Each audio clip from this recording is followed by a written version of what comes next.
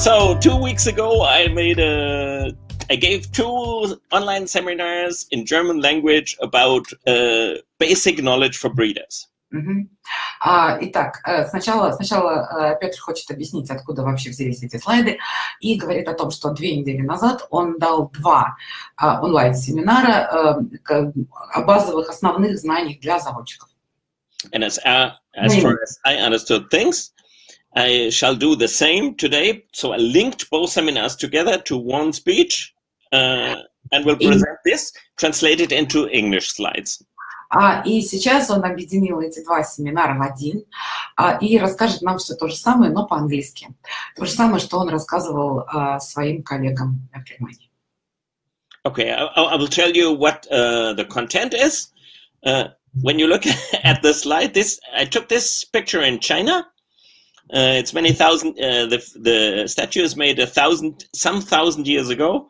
They didn't have any knowledge about formal genetics, but they did breed successful. Today we have more tools, and I will discuss the more tools. Значит, вот этот первый слайд. Это фотография, сделанная некоторое время назад им лично в Китае. Этой статуэтке несколько тысяч лет. И хотя они тогда ничего не знали о генетике, они вполне успешно занимались разведением собак. Сейчас у нас больше в руках средств, и мы их будем обсуждать. So this is the only slide I will show twice because it has symbolic character. The guy on... Oh, yeah. Это единственный слайд, который я покажу дважды, потому что он имеет символическое значение. The guy on the left is blind, doesn't hear anything or doesn't hear well. And the one on the right tries to communicate with him using the wrong strategies. Человек слева, он, во-первых, слепой, а во-вторых, он плохо слышит, и человек справа пытается общаться с ним, используя неправильные стратегии. I'm just kidding. This is, I have 3 guiding questions. The 3 guiding questions are: what do we pay attention to? Whom are we listening to? And how should we select? И сейчас я задам 3 наводящих вопроса, и эти вопросы будут следующими. На что мы обращаем внимание, кого мы слушаем, кому прислушиваемся, и как мы должны производить отбор. So you see, this little speech is not made from the point of view of a guy who wants to win a show or to win a trial, more from someone who is responsible, from the perspective of someone who is responsible for the development of the population. И сейчас мы будем говорить с точки зрения тех, кто несет ответственность за развитие популяции. The whole thing is divided in these 2 seminars.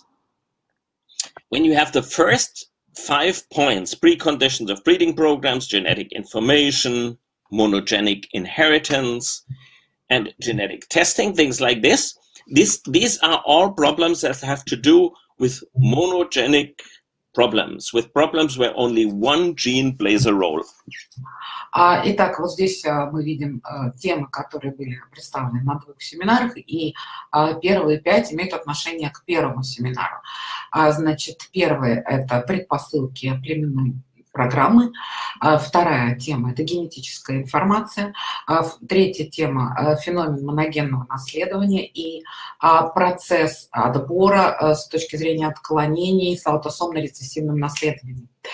4 вопрос – это гетерогенность, и 5 вопрос – генетическое тестирование. I think this first part gives you a bit of a hard time because it's more formal knowledge. Скорее всего, эта первая часть будет для вас достаточно тяжелой, потому что это в основном формальные такие знания. If it is too boring or too long for you, you have to tell me, then we find a solution to go on faster or something like this. But we have, in Germany, we have a kind of curriculum, what a breeder before his first litter has to learn. Поэтому, если вам будет показаться, что это слишком скучно или слишком длинно, вы мне скажите об этом, но в Германии у нас есть определенный список того, что заводчик должен изучить, прежде чем он получит свой первый помет.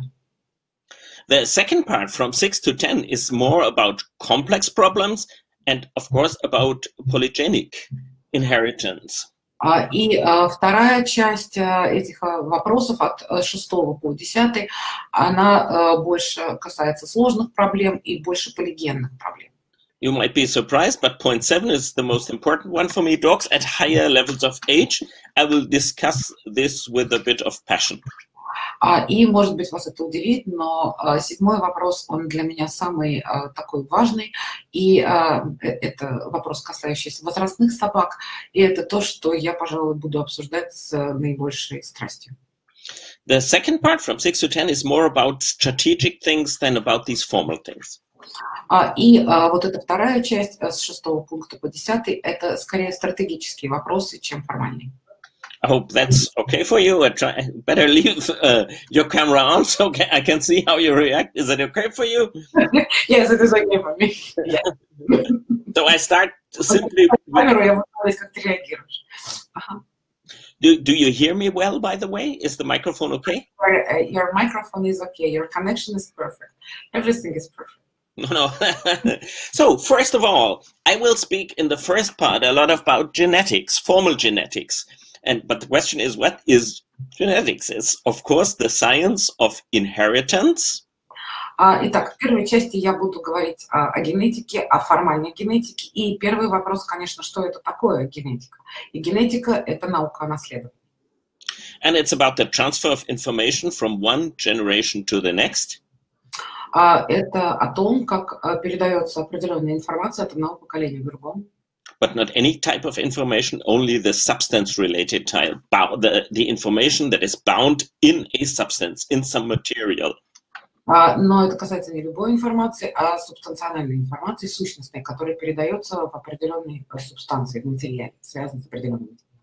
And it's mainly 3 things that are relevant here: the ovum, the sperm cell, and any somatic cell of the individual. The information is written down in this ovum in a special way, in sperm cell in a special way, and in a bit different way in the somatic cells of the individuals. I will talk about this. Итак, эта информация передается при помощи яйцеклетки, при помощи сперматозоидов и определенных соматических клеток отдельных особей.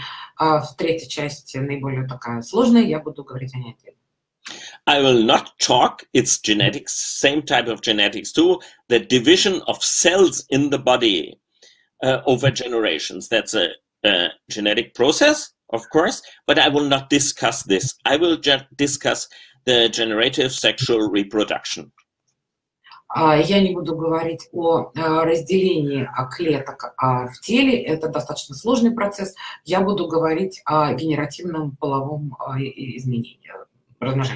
Whatever I will speak of will only work because we have males and females, and in this way we have the recombinations in every generation. И, соответственно, вы должны помнить, что у нас есть суки и кобели, то есть особи мужского и женского пола, и, соответственно, у нас происходит определенная рекомбинация в поколениях. And we have another very important phenomenon, but I will come to this later. И у нас есть еще один очень важный феномен, но мы вернемся к нему позже. At the university, I heard my first genetic lectures, I think in 1978 or something. This science is completely different today. It's more about specialization, more about... Oh, sorry. Ага. В университете свою первую лекцию по генетике я прослушала, наверное, в 1979 году, и с тех пор эта наука очень сильно изменилась. Сейчас это скорее наука о специализации. For example, you have molecular geneticists today, you have population geneticists that are mainly mathematicians. They are so specialized that they only have, they do not have so much in common. Technology plays a role, and today making financial gain with the science plays some very different role than from the situation 40 years ago. И сейчас очень увеличилась роль технологий, очень увеличилось значение финансовых моментов, поэтому действительно эту науку не узнать сейчас. We can learn this because it's nice to know, but today the reason, for me at least, is different, because I see genetics as a set of tools for problem solving. И не знаю, как для вас, для меня, во всяком случае, это так. Я вижу генетику, я считаю генетику набором определенных инструментов для решения проблем. And I will only discuss it in this way. обсуждайте исключительно в этом направлении. To be honest, breeding programs itself do not play a big role for geneticists. They are more developing tests and so on and so on. The application of the knowledge belongs to us. И мы должны понимать, что для генетиков как таковых наши племенные программы имеют очень мало значения. Поэтому применение этих вот генетических средств – это наша задача, это не их проблема. Again, the introduction will be a bit long because every genetic knowledge I will present is used to be a part of breeding programs. So I want to clarify what up to my mind are breeding programs and what you have to know when you are preparing such a program. И я должен сказать, может быть, это вступление несколько затянется, но я должен еще раз подчеркнуть, что любое генетическое знание, которое мы будем говорить, оно нам интересно только как часть нашей племенной программы. И мы будем говорить о том, что вам нужно знать, прежде чем запускать эту программу. With any in any breeding program, the key question is that you always exactly know what you're speaking about, and you have 4 domains that you have to keep in your mind. Значит, в любой племенной программе важно четко понимать ключевые знания, вот эти вот здесь они указаны. Вы должны понимать, о чем вы говорите, и вы должны четко держать это у себя в уме. Maybe we can take as a very simple example, I will come back to this, the breeding programs against hip dysplasia. But when you start such a program, you have to know something about the phenotype, about how the bad hips look. Ну, вот я сейчас приведу очень простой пример, для того, чтобы вам было понятно, о чем я говорю. Вы, допустим, начинаете племенную программу, которая направлена на то, чтобы избавиться от дисплазии тазобедренных суставов. Но прежде чем это начать, вы должны иметь определенные познания в фенотипе. В области фенотипа вы должны хотя бы иметь представление о том, как выглядят эти самые тазобедренные суставы. Next part is, have to know the type of inheritance. When we come to the hips, we do not know as much as we would like to. Our knowledge is a bit poor when it comes to the type of inheritance of hips. We know it's polygenic, but we do not know so much more. Кроме того, вы должны понимать тип наследования данной конкретной проблемы. И если мы говорим именно о дисплазии тазобедренных суставов, мы, к сожалению, о типе наследования этой проблемы знаем мало, и мы знаем, что это полигенное наследование, но You have to decide how you want to influence the problem. Далее вы должны решить, как вы собираетесь повлиять на эту проблему. I have no idea how it is in other countries. In those countries I know quite well, the biggest problem is the promotion of compliance, to get the breed clubs and the breeders to cooperation to follow these ideas. Я не знаю, на самом деле, как вот у вас в стране обстоят дела, но в тех странах, о которых ситуации я знаю, важно и развивается это, мы должны содействовать тому, чтобы это соответствовало. So you see, I have this in green, blue, red, and brownish, whatever this is. I cannot see by myself. I will give you some examples, and they are following these colors. Итак, вот видите, у вас, соответственно, эти 4 пункта выделены зеленым, синим, красным и таким коричневатым, и я вам дам некоторые примеры и поясню, что к какому цвету относится. Now is the moment you have to say, "Oh, what a nice dog!" Yes, nice dog. But I have already seen. Because this is self-bred, it's our dog. He's downstairs. Where? Downstairs? You cannot call her. The dog. Sorry? This dog is in the room downstairs. It doesn't play a role for the speech. I will use this dog as an example because we have had a big problem with polyneuropathy in greyhounds. I will use this as an example. И вот этот шутит дальше, он говорит, это тот самый момент, когда вы должны сказать, о, какая красивая собака, потому что это собака нашего разведения, она вот сейчас находится у нас внизу, в нижней комнате.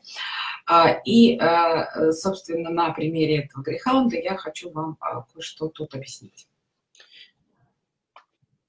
So remember the colors, we have to know something else about the phenotype, and there's 3 different basic categories. First, we can have a clearly determinable phenotypic trait or characteristic. Итак, в том, что касается, например, окрасов. У нас вот здесь несколько категорий, и прежде всего мы должны говорить о четко определенных фенотипических характеристиках. Or it can be very complex and intransparent cluster of a lot of information. Maybe when you see, for example, the Rottweiler, we discussed the head shape. There's a lot of variables playing a role to come to a strange head shape. This would be an example for a complex intransparent cluster of information.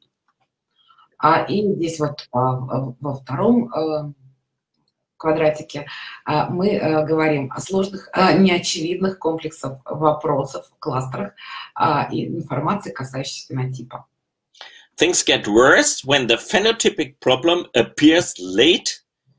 That means it doesn't appear before the dog is 5 or 6 years old. Then the selection has to be completely different, and it's pretty hard for us.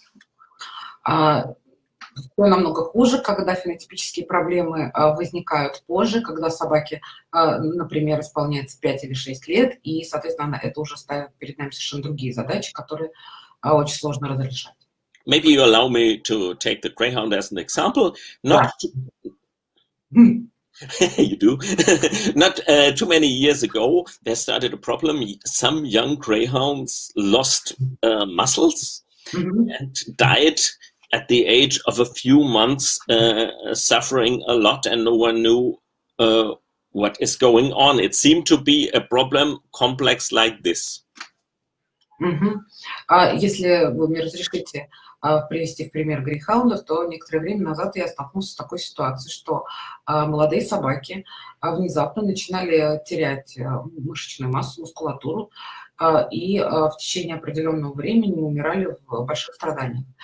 Здесь можно сказать, что мы столкнулись с комплексной проблемой, вот как у нас во втором квадрате написано. At this time, unfortunately, I was the chairman of the breeding committee of the Sighthound Club. И в то время, к сожалению, я был председателем племенной комиссии клуба Sighthound борзых в Германии. We did some clinical research about what's going on and found it's not a problem like this. It's a clearly determinable disease. И мы тогда сделали ряд клинических исследований и обнаружили, что это ясно определенное, предопределенное генетическое заболевание. You could show that it is, when you only look at the phenotype, when you only take a medical diagnosis, it's a special type of polyneuropathy. Polyneuropathy, a disease of the nerves. Полиневропатия. И, соответственно, мы пришли к выводу, что это вот заболевание, которое он назвал полиневропатическое. So we found out we are talking of this category. Step number 2, we had to find out about the inheritance. The type of inheritance. When you have such a problem, you want to know what is the genetics behind it, right? Да. И когда вы сталкиваетесь с подобной проблемой, вы должны понять, как она передается, какой тип генетики стоит за этим. There's mainly 2 possibilities. It can be monogenic, only one gene plays a role, or it can be polygenic, a lot of genes play a role, which leads to completely different conclusions. И это может быть моногенная проблема, за которую отвечает только один ген вовлечен, или это может быть проблема полигенное наследование, и тогда это совершенно другой вывод и совершенно другая работа. There's something in between. You can have monogenic problem with additional effects. I will not speak about this. I will speak later about polygenics, but at the moment I will speak about monogenic problems because we found out polyneuropathy in greyhound is monogenic. Значит, и между этими двумя вариантами есть вариант моногенного наследования с дополнительными эффектами или механизмами, но мы сейчас об этом не будем говорить. Мы попозже поговорим о мультифакторном наследовании, о полигенном, а сейчас будем говорить о моногенном, потому что вот тот пример, который мы разбираем с грейхаундами, там, как мы выяснили, проблема была именно моногенной. So we clarified the situation a bit. We knew the diagnosis. We knew the genetic background after an analysis. How do we want to go on? You can select by using only the phenotypic characteristics. We will show you. I will show you examples for this. Значит, итак, мы обозначили проблему, мы выяснили характер наследования, и дальше, что мы делаем дальше, как мы устраняем проблему. У нас есть несколько вариантов. Один вариант, мы делаем селекцию, отбор производим, основываясь только на фенотипических характеристиках. И я покажу вам, как это делать в данном случае. The other possibility is to do genetic testing, at least when you have a test. И вторая возможность – это делать генетическое тестирование. Во всяком случае, вы имеете тест, имеете что тестировать. We didn't have a test for this problem, so we started working together with a friend of mine in Swiss University, Tosso Leb, professor for genetics. And to make the long story short, it costed a bit of money, but we got a genetic test. He developed by himself a genetic test for the problem. Мы на тот момент не имели никакого генетического теста, но мы начали работать вместе с моим коллегой, профессором швейцарского университета, и я не буду вам рассказывать всех подробностей, сколько денег это стоило, но закончилось все тем, что он лично разработал этот генетический тест и This makes the situation more comfortable. Huh? I will discuss later how such a system works. The other thing would be genomic selection, taking into consideration the whole genome, but this doesn't play a role at the moment, and I will later explain why. И третий вариант, значит, наличие теста сделает ситуацию намного более комфортной. И следующий вариант – это отбор по геному. Он очень сложный, в данном конкретном случае он не работает, но потом я объясню вам почему. Of course, you need people working together with you. You need compliance. You need a coordinator for the whole thing, or nothing works, and you have to evaluate whether things run well. И, разумеется, для всего этого вы не можете это сделать в одиночку.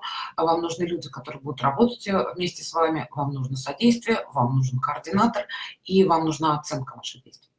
Good news from the greyhound. After this project, no greyhound had to die anymore because of the disease, because the breeding program worked perfectly. И хорошая новость для грейхаундов. Больше после того, как эта программа была запущена, ни один грейхаунд не умер от этой болезни, потому что программа сработала великолепно. Okay, this is a picture from many years ago. Two members of the Rolling Stones are developing a musical instrument. И вот эта вот картинка, это фото, снятое много лет назад. Два члена Rolling Stones развивают музыкальный инструмент. Of course, this was a joke. Конечно, это была шутка. These are Watson and Crick. They are scientists and got the Nobel Prize. They got the Nobel Prize for what they do here. What you see here is not musical instrument. Так, это была шутка. Конечно, это не музыканты, это ученые, которые получили Нобелевскую премию. This is their first model. This is their first model of DNA. Это их первая модель ДНК. Just to mention these guys, James Watson, Francis Crick, one born in 28, one in 1916, quite a time ago, and they constructed the double helix model of DNA. In DNA, the genetic information is written. Этих, соответственно, ребят зовут Джеймс Уотсон и Фрэнсис Крик. Один родился в 28 году, другой в 16-м. И то, что они создали, это была двойная спираль модели ДНК. И получили они за это Нобелевскую премию. Don't be afraid. It's not important that you know much about this. I will give you only a little bit of basic information. Не пугайтесь.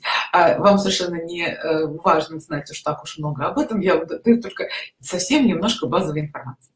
The genetic information that tells the body how to develop. When you have kids, they get genetic information that tells them how the body will develop, is written in a special language. Генетическая информация, которая дает нам понимание того, как тело будет развиваться, она записывается на специальном языке. And this is the model of Watson and Crick, the double helix model. И вот это вот как раз модель вот этой двойной спирали генетической. These parts here, you have to think, the orange ones, like a handrail, they are only there that something can be fixed on it. And what is fixed on them is the information inside here. Ну, в общем, все, что может быть здесь зафиксировано, вот на этих. Sorry? Where is the information? The information is this yellow, blue, green, and red things. Are bases, couples of bases. They are fixed on this funny thing here. Значит, вот эта вот оранжевая спираль, это спираль, а вся информация, которая содержится в ДНК, она зафиксирована на этих вот смешных зелененьких, желтеньких и синеньких полосочках. If you take some small regions of this very, very long strip, it's a gene. That's a genetic information, and the language is not our letters, but base couples that are used like a language. Small region is one gene, one information. I will show you. Wait, maybe this one is better. We have a long strip of DNA, huh? This very long thing. It's like a ladder, but it's... Oh. Да. У нас, вот посмотрите, я вам покажу, здесь это проще объяснить. У нас такая длинная полосочка ДНК, она как письмо. The first question is, when we have such a ladder that's very long, it's twisted. Zip. It's twisted only because it gets shorter then. This is a trick of nature. To make the whole thing shorter, it has this funny form. И вот поскольку это письмо очень-очень длинное, оно завернуто. Это шутка природы. Для того, чтобы это длинное письмо сделать короче, она берет и закручивает. This whole information is in every cell of our body. И вся информация содержится в каждой клеточке вашего тела. In every somatic cell, in every normal cell of our body, and it's in a very small place. It's in the nucleus of the cell, in the center of the cell. В каждой соматической клетке и в очень такой сжатой форме в каждом ядре клетки. This whole funny twisted string is in every cell nucleus, and some regions of it give one information. The genes are the coding regions on this long strip. You have the long strip, and small parts of it are like letters and giving the genetic information. И, соответственно, гены являются областью кодирования в этой длинной цепочке. Это, собственно, то, что закодировано. In some phases, it's base triplets. Finally, this doesn't play a role, but the letters are the sequences of these bases that are in the middle of the funny string. И, соответственно, вот это вот письмо, которое мы получаем, оно находится в последовательности вот в этой цепочке, в этих парах, в этих And to make it easy, these small regions are coding for amino acids, for proteins, and finally for phenotypic traits. That a cow is brown or a cow is black is always made by such a small region, and this small region is called gene. И, значит, соответственно, основные базовые триплеты – это аминокислоты, протеины и фенотипические черты, и все это, собственно, определяет то, что мы видим в живом существе, и все они называются гены. Until now, we used a super strong microscope going into the nucleus of the cell. Now we take a microscope that is not so strong. Значит, и теперь мы имеем очень сильные, мощные микроскопы, которые проникают в ядро клетки, и то, что было раньше, оно не было таким. And we talk about a chromosome, what a chromosome is. И благодаря вот этому микроскопу мы можем увидеть, что такое хромосома. When you take a closer look, you see here in red the funny twisted DNA string. inside with a lot of regions, with a lot of genes. There are a lot of genes on one of these chromosomes. И вот здесь вот вы можете увидеть вот это вот та самая наша цепочка, изогнутая в спираль, в которой зашито много генов и, собственно. And you really can photograph these chromosomes with a microscope that is quite cheap. You do not need super strong microscope for this. И вы можете даже сфотографировать эту хромосому в современном микроскопе, который вполне дешевый, и вам не нужны супермощные микроскопы для этого. One information, if you take, I said on one chromosome, there's a very long strip of this DNA with a lot of genes. All together on all chromosomes, it's in the dog about 19,000 genes. И вот вы можете видеть, что собака в каждой хромосоме имеет вместе 19 тысяч ген. Roundabout. Wow. But how many chromosomes does an individual have? I have shown you one chromosome with a lot of genes, but how many chromosomes does an individual have? For example, the carp has a lot. Итак, я вам показал, сколько генов зашито в одной хромосоме. А теперь давайте посмотрим, сколько каждая особь имеет хромосом. Вот, например, карп. У карпа 104 хромосом. In every cell of the body, the carp has, in every nucleus of every cell of this big body, the carp has 104 chromosomes. В каждой клетке, в каждом ядре он имеет 104 хромосом. It's called 2N because half of the chromosomes comes from the father and half of the chromosomes come from the mother. I will show you how. Потому что половина хромосом приходит от отца и половина от матери. Я покажу вам как. But in normal body cells, you always have half of the chromosomes, half of the genes from father, other half from mother. И, соответственно, в любой особи у вас половина генов, половина хромосом от отца и половина от матери. The dog has quite a lot of chromosomes. The dog has 2N in every body cell, 78 chromosomes. Итак, у собаки тоже достаточно много хромосом. У нее 78 хромосом. Less than the carp. So you see the structure is important, not the number. What? So the dog has 78, carp has 104. So you see the number of chromosomes is not so important, but the structure of the chromosomes. Значит, и вот вы видите, что собака, которая более развита, чем карп, имеет меньше хромосом, чем карп, но из этого можно сделать вывод, что не так важно количество, как структура хромосом. This flower, for example, Huflattisch, as we call Cole's food, 60 chromosomes. Quite a lot. You will be surprised. Итак, и вот этот вот цветочек, который мы зовем мать и мачеха, в нем содержится 60 хромосом. Вы удивлены? Because humans, man or woman, have only 46. Потому что мы, люди, у нас всего 46 хромосом. Even this very honorable man, who has an excellent character because he has a symbol of the best football club. И даже вот этот вот весьма почтенный мужчина, который очень уважаем, потому что он является символом лучшего футбольного клуба в мире, даже у него всего лишь 46 хромосом. 46 excellent chromosomes you see here. Вы видите, у него 46 отличных хромосом. The meadow mushroom has only 8. Yes, less than we have. У этого гриба всего 8 хромосом. So, I told you the dog has 78, man has 46. The only important thing is that you keep in mind that they come in pairs. Two are always similar. One comes from the father, one comes from the mother, and they are very similar. And so they have numbers.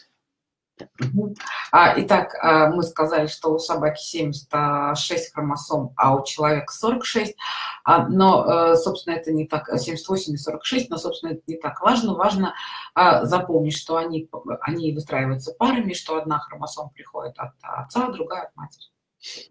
These are called autosomes because they have nothing to do with the sex. These play a special role. XX means female, XY, XY means male. И, значит, хромосомы называются аутосомами и половыми хромосомами. И здесь мы видим, что X, если хромосома X, то, значит, вот такая, это male, кобель. But very important, please keep in mind, there's always one chromosome from father, one chromosome from mother. And there's always, when you look at genes, it's the same, one from father, one from mother. И опять же, всегда важно помнить, что одна хромосома приходит от отца в паре, другая от матери, то же самое с геном. I told you that it's only the somatic cells. When this painting is a sperm cell, this is an ovum. Итак, значит, у нас фаза оплодотворения, это... Egg cell, a female egg cell and a male sperm. Значит, вот это вот у нас яйцеклетка и сперматозоид. And of course, nature made here a trick. When you produce sperm or egg cells, ova, then the chromosomes are reduced to half. Usually humans have 46, but it's reduced in the production of the sperm. Then the sperm has only 23 and the ovum has only 23. Итак, здесь шутка природы. У, значит, хромосомы только, у яйцеклетки только 23. 23 what? Chromosomes. Usually in body cell, you have 46. Sperm has 23. It's reduced. Reduced, And ovum same. The ovum has 23. It's reduced too. But yeah. И, значит, здесь мы видим, что как яйцеклетка, так и сперматозоид сокращены. То есть, соответственно, тут 23 хромосомы и там 23 хромосомы, при том, что вместе мы должны иметь 46. And the funny trick is the sperm comes here to the egg. They come together. This part of the sperm, only this part goes into the egg cell. И into the ovum. Они соединяются, и только вот эта часть спермы идет в яйцеклетку. 23 of the sperm, 23 chromosomes of the ovum come together. They join. And what do we have? Normal body cell afterwards. И, соответственно, 23 хромосомы из яйцеклетки и 23 хромосомы из сперматозоида соединяются, объединяются, и дальше мы имеем нормальное количество 46, которое формирует нормальное тело. And that's how the whole thing works. И, собственно, это вот так, как все вместе работает. But one thing comes additionally. I told you there's another process. The one we told before is called recombination. It comes combinations from father-mother information, recombination. But we have another phenomenon. То, о чем мы говорили, упоминали перед этим, называется рекомбинацией, то есть информация приходит от отца и от матери. Но у нас есть и другой феномен. When you have the genetic material, it is not always stable. Но когда мы говорим о генетическом материале, он не всегда стабилен. Sometimes there are suddenly occurring permanent alterations. Something is changed in the genetic information and it keeps in the changed form. Иногда происходит, что что-то, некое видоизменение, что-то меняется в генетической информации, и оно хранится в измененной форме. And when you have such a suddenly occurring permanent alteration of the genetic material, it's called a mutation, huh? Mutation. И когда вы видите некоторое изменение в генетическом материале, это называется мутацией.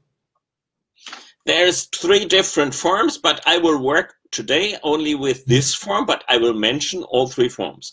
One gene can be modified. There can be a suddenly occurring alteration in one gene. Something is changed in the gene. For example, a problem that's causing neuropathy. Then we have gene mutation. Значит, может быть несколько форм этих изменений. Мы будем говорить об одной, но упомянем все 3.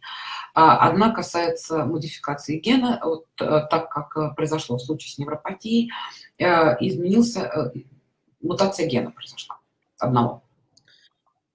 it can happen, I will not discuss this long, is that you have a chromosome mutation. When you then, it's not only one gene, it's a whole part of a chromosome has a problem with its structure. For example, a piece is cut off, or a piece is cut off, turns around, comes back. И, значит, иногда, мы не будем говорить об этом слишком много, происходит не изменение гена, а изменение хромосомы, то есть мутация одной хромосомы. Например, вот в этой вот цепочке хромосомы какой-то кусок отрезанный, какой-то кусок изломан. You all know genomic mutations. Genomic mutation means it's a numerical chromosome aberration. For example, one chromosome is too much. И, значит, также мутация генома, возможно, это когда происходят множественные аберрации хромосомы. Например, одна хромосома слишком большая. For example, in humans, when it's not so rare that chromosome 21 should be twice in every nucleus, but instead of being twice there, it's there 3 times. И не так редко случается у людей, когда, например, хромосома номер 21, которая должна, как мы помним, присутствовать дважды в каждом ядре клетки, она присутствует вместо этого 3 раза. When you have the chromosome 21 3 times, it's called trisomy. Trisomy 21. Chromosome number 21 3 times, trisomy 21. И это называется тризомия. Тризомия 21, например. And that's causing Down syndrome, you know. That's causing the disease Down syndrome. И это как раз вызывает синдром Дауна. Okay, I will speak of gene mutations and the transfer in the next generations. Ну, мы сейчас будем говорить о мутации генов и о том, как это передается в следующем поколении. Just to say it clearly, when we have a gene mutation, it can be irrelevant, it can be bad, or it can be even good for the animal. Most are irrelevant. We will talk of the problematic ones. Значит, иногда эти мутации бывают, в основном, они бывают неприемлемыми, они бывают нежелательными, а иногда они бывают хорошими для популяции. Ну, мы будем говорить о нежелательных. Hereditary diseases are consequences of mutations. А наследственные заболевания являются последовательностью мутаций. And so we will select against that. I do this a bit quick because we are already pretty late. I think I will need 4 hours or something like this. Maybe I will drop some things, but I will do this part. Huh? Of course, we will select against these wrong genes, and I will show in an example how this will work. But first, before that, I want to show you a picture of this flower. Разумеется, мы будем работать на то, чтобы наш отбор был против вот этих неправильных генов. Как это будет работать? Вот давайте посмотрим на примере этого цветка.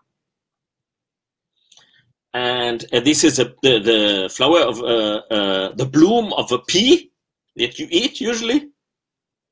Green peas. Younger.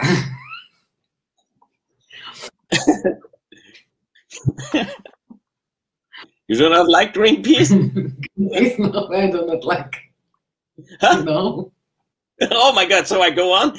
But the whole genetics started it with green peas because there was one guy breeding green peas with different colors of the blooms. And all the laws that we will discuss in the next, let's say, 20 minutes are found by this one guy, the guy who started genetics, and is on this picture here. That's the guy.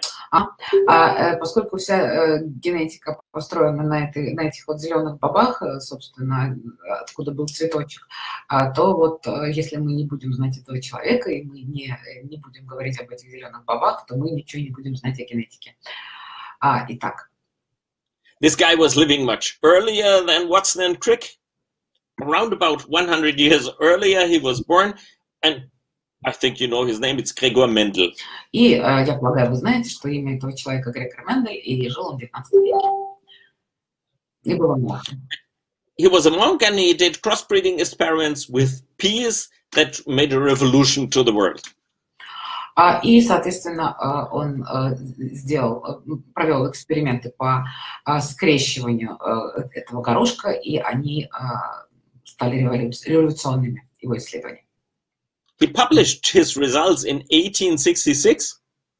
Он опубликовал свои результаты в 1866. But it needed more than 30 years until people really understood how important this is. Но прошло больше 30 лет, прежде чем люди поняли по-настоящему, насколько важными эти были исследования. So let me explain some of the knowledge of Gregor Mendel. Дайте я объясню вам, позвольте мне объяснить некоторые знания, которые получены нами от Грегора Менделя. Okay, these letters are just symbols for genes. When you have the two genes, one from father, one from mother, you call them alleles too. Similar. One from father, one from mother, it's called the two alleles, the two genes that code for the same problem. Вот эти буквы обозначают гены, один унаследованный от отца, другой от матери, и они объединяются в аллели. And let's say we have a disease. The K disease, it's for German Krankheit, it doesn't play a role. We have a disease. И давайте предположим, что у нас есть болезнь на K-болезнь. Small k means the allele, the gene, is not coding for the disease. А если у нас вот эти вот маленькие здесь буквы, то это означает, что аллель не затронут заболевание. This big K is a symbol for the mutation. This allele, this gene, carries the mutation, it's coding for the disease. Значит, вот эта большая K означает, что этот ген, этот аллель, он имеет мутацию и, соответственно, передает ее. The only thing you have to keep in your mind now is small means normal allele, big means mutation allele. И все, что мы должны сейчас знать, это то, что маленькая буква означает нормальный аллель, а то, что большая буква означает аллель с мутацией. When they are both are the same, might be small or might be big, then it's called homozygous. И когда обе буквы одинаковые, могут быть маленькие, могут быть большими, этот аллель называется гомозиготным. Here it is homozygous unaffected, homozygous free, homozygous nice. И, соответственно, вот этот вот гомозиготный, не пораженный, свободный от этого заболевания. Here it is homozygous affected, bad, both the same, both bad. А здесь справа у нас гомозиготный пораженный, плохой, очень плохой. This means heterozygous, carriers, one nice one, one bad one. Okay? Вот этот вот, где одна большая буква, одна маленькая, означает гетерозиготный. Вот он носитель, то есть один хороший, один плохой. And we speak still only about one characteristic. И мы до сих пор все говорим только об одной характеристике, об одной конкретной. The way these alleles can work together might be different. There's different types of inheritance. Но то, как эти аллели могут работать вместе, это может быть совершенно разным, потому что здесь разный тип наследования. First of all, I'm still speaking of something where only one gene plays a role. Прежде всего, я до сих пор говорю о чем-то, где только один ген имеет значение. And it's not on X or Y, it's on autosome, to make things easy for the moment. И это не половой ген, а аутосомный ген. So we have two basic types of inheritance, autosomal dominant or autosomal recessive. It describes the way the alleles work together. И мы здесь видим только два типа, аутосомный доминантный или аутосомный рецессивный. Это, собственно, как эти аллели работают вместе. For the dog breeder, autosomal dominant inheritance is not such a big problem. Katja, you are gone. The picture is gone. No, I just went to smoke. I'm here. You can't smoke on the picture, so I see your face. Whether you look angry or not.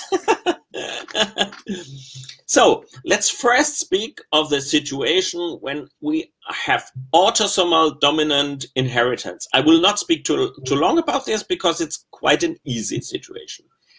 Pay attention. This here is pink. It stands for the mother. This mother, for example, has 2 good alleles. 2 small ones, 2 good ones. The father in blue has 1 good one and 1 bad one. Dominant inheritance means if one of the 2 alleles has the mutation, you see the disorder. Итак, значит, мы возьмем только один простой пример аутосомного доминантного наследования и предположим, что у нас мать, обозначенная красным, имеет 2 хороших, маленьких К, а отец имеет 1 большую, 1 маленькую. So now we know the mother, 2 small ones, she's fit, she doesn't show the disease. И мы знаем, что значит у матери 2 маленьких К, у нее все в порядке, она не показывает никакого заболевания. Poor father, he carries 1 bad allele, 1 bad gene, so he shows the disease. А отец, он показывает 1 плохой ген, и он показывает признаки заболевания. So whenever you have a genetic disposition for the disease, you see it very easy. So the situation is easy for the breeders. А когда вы видите реальное проявление болезни, то ситуация простая, она делает ее намного более простой для заводчика. Of course, when these 2 marry and like each other, we can have all the combinations. This combination, this combination, this combination, this combination. As we heard, always 1 from the father, always 1 from the mother. И, соответственно, если мы повяжем 2 этих особей, то мы будем иметь все возможные комбинации. Вот эту, вот эту, вот эту и вот эту. So finally, we get 50% sick ones and 50% healthy ones in this example. То есть в этом конкретном примере мы будем иметь 50% здоровых потомков и 50%. So selection against this is easy. Only when the disease appears late in life, it's a bit more problematic. То есть здесь отбор простой, но когда проявление болезни случается позже в жизни, то тогда все сложнее. Okay, I will tell you a bit more about Gregor Mendel before coming to different situation to autosomal recessive inheritance. But before that, let's take a look at he was very clever guy, only drawing conclusions from P's. He found the law of uniformity. Этот Грегор Мендель был очень умным человеком. Он, основываясь только на изучении этого зеленого горошка, он сделал вывод, создал закон единообразия. И вот сейчас мы, прежде чем перейти к следующему, более сложному моменту, мы немножко о нем поговорим. So, imagine you have 2 homozygous animals. This one is homozygous bad, this one is homozygous fine, the lady. Итак, предположим, что у нас гомозиготный кобель с плохими генами и гомозиготная сука с хорошими 2 генами. It might not only be a disease, it can be some color or something too. Это может быть все что угодно, это может касаться окраса, не обязательно вот этой болезни. When you make this homozygous ones, you see, you make all combinations. И когда вы вяжете вот 2 этих гомозиготных особей, вы тоже получаете вот какие комбинации. And they all have the same genotype. They all look the same. И они все имеют один и тот же генотип. Они выглядят все одинаково. They are uniform. Они единообразны. For example, it's not the only mechanism. Some more mechanisms plays a role, but one of the mechanisms playing a role when you mate Labrador Retriever with Poodle. Then in many characteristics, we do not want this, of course, but I only want to explain the genetic background. In the first generation, they look all super similar because in many things they are homozygous on both sides. И это происходит в том числе, когда вы вяжете, например, лабрадора с пуделем. Нам очень этого, конечно, не хочется, но это вот именно то же самое, потому что они, отец и мать, во многих характеристиках гомозиготные, и, соответственно, мы получаем в первом поколении очень единообразное поголовье. I'm absolutely against this breeding. I only want to explain the genetic background. Я совершенно не агитирую за это разведение, я просто хочу объяснить его генетический бэкграунд. Take a look at these. Вот посмотрите на... Sorry? At this genotype, big K, small K. Посмотрите на этот генотип, большая K и маленькая K. In the next generation, we made these two together, the mixed ones. Ага. А в следующем поколении мы повяжем двух вот этих полученных нами в предыдущем поколении. And then we have the law of segregation. Then they all look different because then the combinations lead to completely different genotypes. That's the reason why very often you have in the first generation everything similar. Next generation it looks like what the hell, everything different.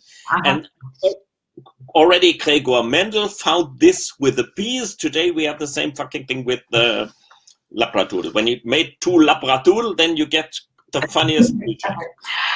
И вот на самом деле здесь на примере этой картинки мы видим то, что Грегор Мендель уже понял на своих горошках, а мы сейчас видим на примере лабрадудлей. Когда мы двух похожих особей, полученных в первом поколении, вяжем между собой, мы во втором поколении получаем все разнообразные варианты, они абсолютно разные. So, I do not have a table for this. I just explain what I mean and will come later back to it. Gregor Mendel had something that he called the law of independent assortment. И здесь еще, сейчас мы поговорим еще об одном законе, который вывел Грегор Мендель. Это закон независимого выбора. This means simply if you have more, for example, than one autosomal recessive gene working, the K, an N, an O, they are going independent from each other through the generations. Это о том, что если мы имеем несколько рецессивных генов работающих, например, K и N и так далее, они наследуются, работают совершенно отдельно в следующем поколении. This fact has a very strong impact on breeding. I will discuss later. И этот факт имеет очень сильное влияние на разведение, мы обсудим его позднее. Okay, now the easy situation we have been speaking about, when the whole thing is dominant. Now come a bit more complicated situation. Again, monogenic, but autosomal recessive. And I will explain the difference, okay? Okay. И сейчас мы обсудим чуть более сложную ситуацию, тоже моногенное наследование, но уже аутосомно-рецессивное. Now the situation is very different. Read the first sentence. Only when you have two bad alleles, two bad genes, then you see the disease.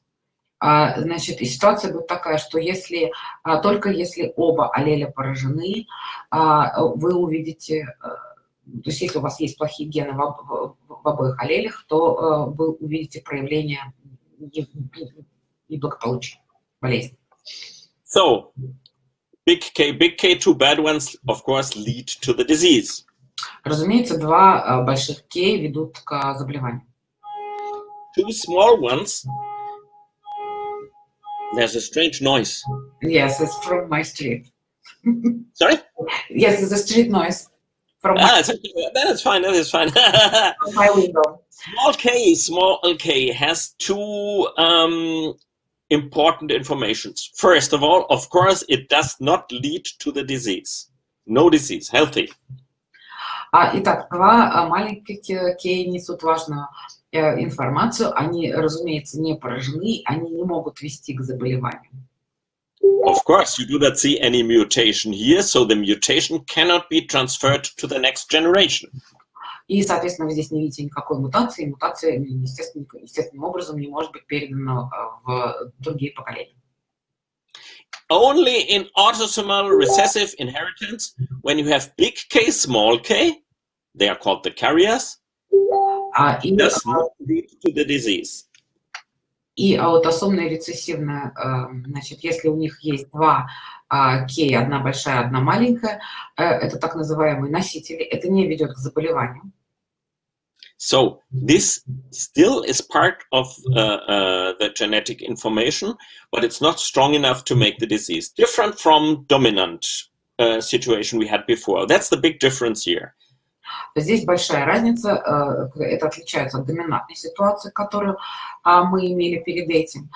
И здесь вот эта кей большая не ведет к заболеванию, но в ней зашита определенная информация. Of course, when you mate, then it can transfer the mutation to the next generation, which must not be a problem, but you have to know about it. Big K, small k gives the mutation in the next generation. Это может не быть проблемой, но вы должны помнить об этом. Вот это сочетание большой и маленькой кей может передать мутацию в следующем поколении. And for some of these gene mutations, genetic tests exist. И для некоторых из перечисленных генетических мутаций существуют генетические тесты. For example, what I spoke about, the neuropathy of the greyhound works after this model. И, например, то, о чем я говорила изначально, невропатия у грейхаундов работается, диагностируется таким способом. So I want to discuss this model on the example of the Rottweiler, because I have these nice pictures here. They have I do not specify the disease. They have a kind of neuropathy too. Different from the ones in the greyhounds. JLPP doesn't play a role, and I want to show the situation by using these slides here. И вот сейчас мы используем эти слайды, они о ротвейлерах, ну просто потому что здесь эти слайды. Red is like big K, green is like small K. Вот давайте посмотрим, красный здесь обозначает bad allele, плохой аллель, это большая. И, значит, зеленый обозначает хороший аллель, это маленькая кей. So this is a heterozygous dog. Это вот гетерозиготная собака. Homozygous unaffected, good allele. И вот это вот не пораженная собака, гомозиготная с маленькими кей. Poor animal will not live long, will die. Вот Homozygous affected, bad allele on both sides. Бедное животное, оно долго не проживет, оно поражено, у нее два плохих аллеля, большой кей и большой кей. So let's talk about a disease where you still can breed. And as an example, not JLPP, imagine some other example. Situation is very easy when you mate two homozygous unaffected dogs, two free dogs, okay? Then you can make again all the combinations as it is shown here. And what happens, you have only healthy dogs. И, разумеется, самая простая ситуация, это когда вы вяжете двух гомозиготных, не пораженных животных и получаете полностью здоровое поголовье. Julia has some problem with one of the pictures or two of the pictures, but to be honest, I think they are right. Maybe she can explain a bit later. But anyways, now we have a very bad situation. Some people already asked about other situations, and I go on with other situations. But first, one conclusion to what we had here. Of course, you cannot allow to breed this because you get 50% dogs with a disease. Oh, I have to wait. I forgot. Значит, и многие люди уже задают вопрос, можно ли так делать или нельзя, и я должен подчеркнуть, что, конечно, вы не должны позволять такому происходить, потому что в этой ситуации вы получите 50% больных животных, то есть если вы повяжете гомозиготного пораженного с гетерозиготной собакой. Another uncomfortable situation. You made two carriers, two heterozygous dogs, male and female. And again, I will not do all the details. When you do all the combinations, you have one free dog, two carriers, and 25% when you have big samples, of course. Only when you have big samples, then you have 25% of dogs with a disease. So you cannot allow this. И теперь давайте возьмем ситуацию, когда мы вяжем двух носителей. Здесь мы получаем двух носителей, одну собаку свободную от заболевания и одну собаку пораженную. И вот это мы тоже не можем позволить, потому что 25% больных животных мы получаем. Someone asked about this situation. At least I understood the question like this. What happens when you have a good dog that is free, good, and you have a carrier? You mate them together. И кто-то спрашивает, а что получается? Ну и, соответственно, что будет, вот давайте посмотрим, когда мы вяжем двух собак, одну собаку полностью свободную от проблемы и носителя. Получится вот так.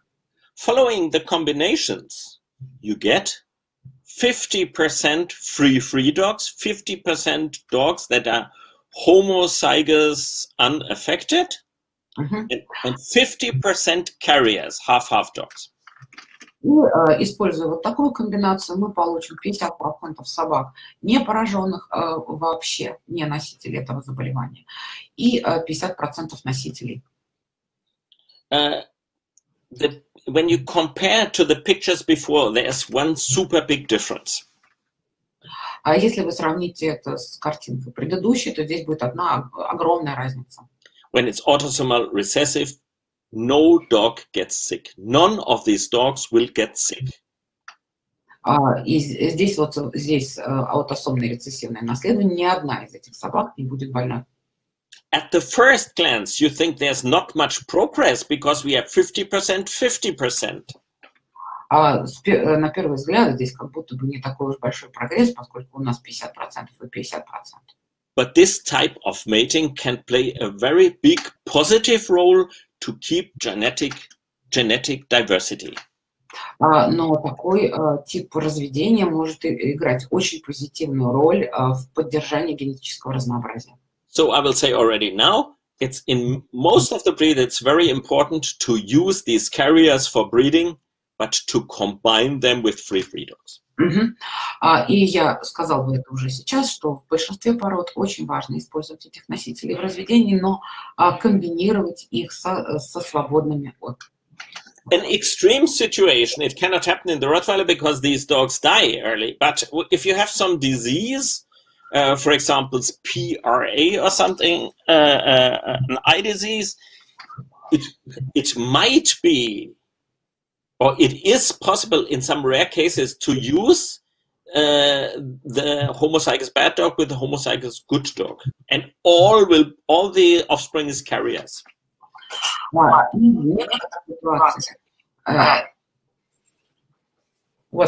is it? Second sound. Sorry? I hear myself twice. Here. Better? I hear myself. I don't know. Maybe your dynamics is too big, too loud. Maybe your dynamics is too loud because I hear myself twice. Вас не фонит, люди? Что-то у меня тут такое, мне кажется. Is it better? Да. Yes. Okay, it's very rare cases where this makes sense, that you take homozygous bad with homozygous nice. Бывают случаи, очень редкие случаи, в которых можно, мы считаем, что на самом деле этот ротвейлер уже умер, но если он выжил и он нам зачем-то нужен, в очень редких случаях мы можем больную собаку вязать с полностью здоровой собакой, которая не является носителем. Мы всех потомков получим носителями, но больных среди них не будет. The only situation you will do this is when you have a rare breed, and this dog is the last one that carries very rare genes you do not want to lose. И единственная ситуация, когда мы можем это делать, это когда это редкая порода, и вот эта конкретная собака несет какие-то качества, которые мы не хотим и не должны потерять. Then you will keep his genes, and in the next generation you will combine them with free dog. И таким образом вы сохраните его гены, и в следующем поколении вы соедините его потомков, повяжете его потомков с полностью свободными от... But the rare genes of the dog from somewhere in the countryside are not lost.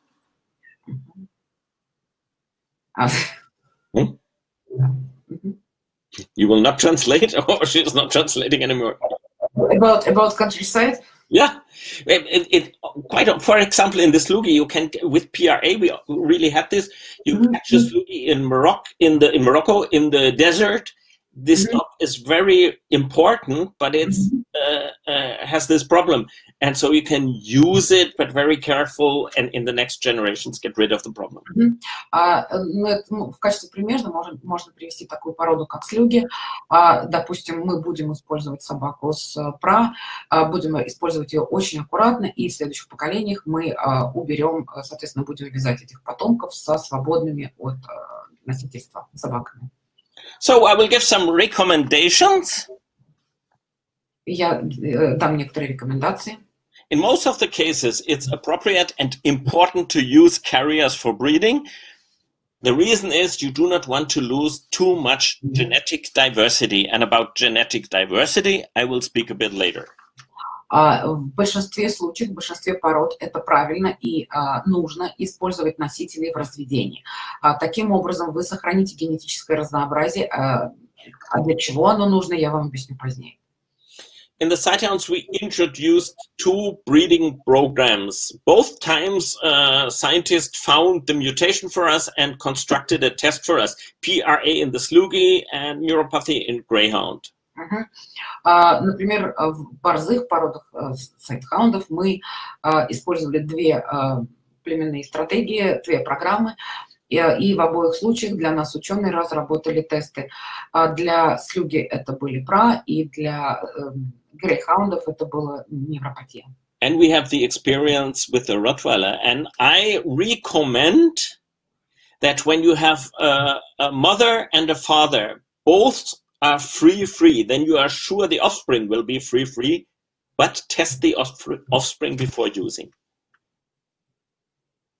Let me start again. Even if you are sure. Even if you are sure, I will explain you why. You are sure this must be free, but I say test, and I will explain you why. But first tell that I think you have to test the sons and the daughters. You are sure they are free, but you have to test. И в ротвейлерах я вам сейчас расскажу. Значит, если вы вяжете чистую суку с чистым кобелем, и вы получаете потомство, которое вы думаете, что оно полностью чистое, прежде чем использовать его в разведении, обязательно протестируйте. Сейчас объясню, почему. It sounds strange, but there's 2 reasons. Это звучит странно, но для этого есть 2 причины. Reason number 1, some rude people will send fake results.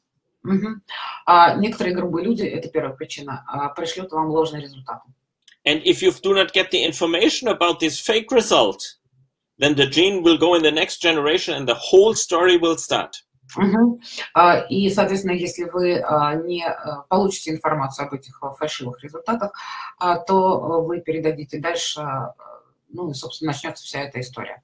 And believe it or not, in all 3 breeds, we had problems with mixed up samples in the laboratory, that they took the wrong number or something like this. And when you do not understand that this happened, when you do not have a signal that this happened, you cannot control the population. That's the reason why I say you have to test even when you're sure because of these things. И во всех 3 породах, которыми мы занимались, соответственно, в слюге, грейхаундах и ротвейлерах, мы сталкивались с ситуацией, что какие-то образцы были перепутаны в лабораториях. Поэтому я и говорю, что даже когда вы считаете, что вы уверены, что у вас чистое потомство, все равно протестируйте. Of course, when you have been selecting for a long time and the critical gene got very rare, then you can stop. Ну, конечно, когда вы занимаетесь разведением длительное время и критические гены приходят очень редко, вы можете остановиться, вы можете перестать проверять. Nowadays, it's hard to find a carrier in slugis, for example. They are still testing, but almost all are free. Сейчас, например, в слуге очень сложно найти носителя. Мы все еще продолжаем их тестировать, но почти все они свободны. The situation gets a bit more complicated when you have several problems. Of course, then you have 3 tests for 3 diseases. This needs careful planning. Ситуация становится более сложной, когда у вас несколько тестов и несколько проблем. И здесь, соответственно, нужно более осторожное, более аккуратное планирование. Okay, before I come to the next slide is more for fun. I want to comment. Someone wrote here, this is the repetition of basic knowledge. That's true, because was a seminar for basic knowledge for new breeders.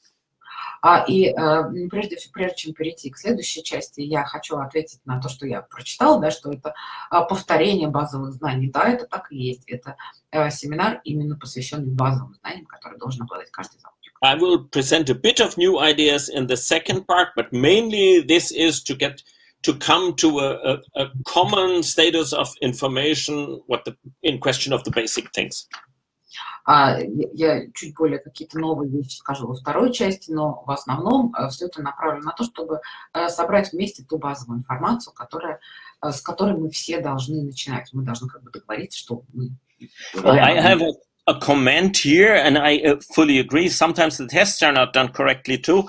That's absolutely true. So I didn't want to go into details, but for example, when Toso Leb presented us his test, I said, we will check you. We will check all your results, whether some surprises are in it. This is why we need a control system. I will not speak about the whole control system, but I fully agree with this person that says something can go wrong with the testing too. И здесь, значит, Петр отвечает на вопросы, замечания одного из наших слушателей, который говорит, что тесты, особенно в редких породах, не всегда правильно сделаны. Именно поэтому и нужно иногда перепроверять. This is one of the reasons why I want to have the tests in the next generations too. И это одна из причин того, почему я настаиваю на том, чтобы тесты продолжались в следующем поколении, даже когда вы думаете, что собаки чистые. Just for fun, because it's in every genetic book, it's intermediate inheritance, which I will not discuss for dogs. Это не полное доминирование, значит, моногенное доминирование. Мы не будем это... There is a flower, and you see a picture of it everywhere. Mirabilis jalapa, the 4 o'clock flower. When you cross red with white, you do not get red or white, you get pink. And this is called intermediate. Inheritance doesn't play role. И, соответственно, здесь вот эта ситуация на этом цветке, когда мы соединяем белое с красным, мы получаем не белое и не красное, а розовое. More important are these phenomena, characteristics that you can see can be linked, and they can be linked in a genetic basis. For example, in the phenomenon of pleiotropy, this means one gene influences more than one trait. И сейчас мы поговорим о политопии, когда на один ген влияет более чем на одну черту. For example, the gene makes a special color, and at the same time, it makes problems with hearing. One gene, different effects. Это когда один ген производит совершенно разные эффекты. Например, определяет определенный окрас и какую-то проблему вот там. This phenomenon plays a big role in the early parts of domestication of a species. Этот феномен играл большую роль на ранней стадии доместикации. Different genes can be linked together. Not perfectly, but with a probability. Кроме того, скажем о том, что различные гены могут быть связаны друг с другом. One phenomenon, I think I will soon come to an end with monogenic problems, but one problem caused a lot of trouble, not only in German kennel club. I know that in many kennel clubs there was endless discussions before the people got clear what's going on. Heterogeneity means that one and the same thing that you can see can have different genetic causes. И теперь гетерогенность. Эта тема очень важна не только, наверное, для немецкого кennel-клуба, и звучит она следующим образом, что одна и та же фенотипическая черта может быть вызвана совершенно разными генетическими причинами. Take as an example progressive retina atrophy, eye disease in the domestic dog. Or in the wolf, it works the same, of course, in the wolf, and wolves in zoos have this problem too. Ну, как пример, возьмем например, в домашних собаках или в диких волках, или эту проблему имеют и волки в зоопарке. It's usually autosomal recessive, as we learned. But, yeah. Обычно это аутосомно-рецессивная история, как мы уже изучили. But it can be caused by different mutations. Но она может быть вызвана различными мутациями. In one breed, it might be mutation A. In another breed, it might be B. In another breed, it might be C. Always having the same effect, but different genetic background, different mutation. В одной породе это может быть вызвано мутацией А, в другой породе мутацией Б, и даже в третьей породе это может быть вызвано мутацией С. И эффект будет один и тот же, а причины разные. What brings you really in trouble is when you have in a breed two mutations, A and B, causing the same disease. For example, PRA. This happened. This is not theory. This happened. That both mutations exist in the breed and both are causing the same disease. И, к сожалению, может случиться, что в одной и той же породе собак две различных мутации А и Б, например, вызывают одну и ту же болезнь. То есть это не теория, это происходит на практике. Of course, then you can have very surprising situations because, as we heard, they are going through the generations independent from each other. And you have to find out about A and B, or you will never be able to use two genetic tests in the proper way. И, соответственно, как мы уже говорили, эти комбинации, они передаются совершенно отдельно друг от друга, и вам нужно очень внимательно их все изучить, иначе вы никогда не сможете вообще вычленить, откуда у вас берется проблема. Okay, I will give later a message to Nishi. She wrote a comment. You can do now. No, I'll do later. It's fine. What's that? Oh, I only want to give you an example. It's easy. Sorry? He is asking how to invite friends to these webinars. Okay. It's easy. Just give them this link. It works. Okay. So this is a Belgian bull of a special breed. Blue Belgium or something, I forgot, to be honest. И вот пример бельгийский.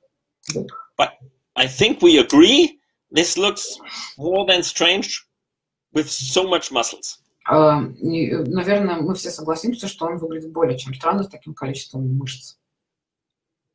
We have the same problem in dogs. This is a whippet with the same problem. У нас встречается та же проблема в собаках. Вот это whippet с той же самой проблемой. Жуть вообще. Extreme growth of muscles. Why does this appear? Экстремальный рост мышц. Почему это происходит? The reason is a genetic defect. Причиной является генетический дефект. Autosomal recessive. Аутосомно-рецессивный. Influencing a substance called myostatin. Выражающийся в проблеме, которая называется миостатин.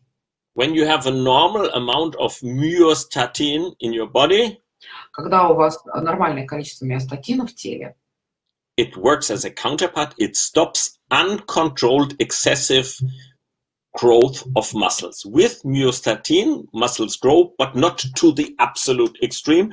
They are under control of this substance to stop to inhibit the growth.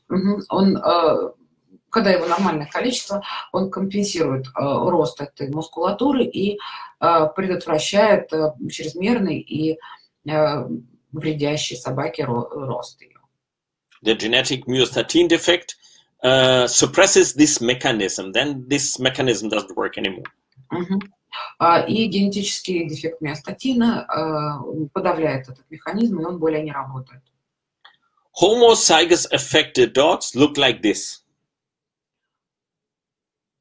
Bad allele look like this. Гомозиготные собаки с двумя пораженными аллелями выглядят вот так. but the heterozygous one have something special too, different from what we heard until now.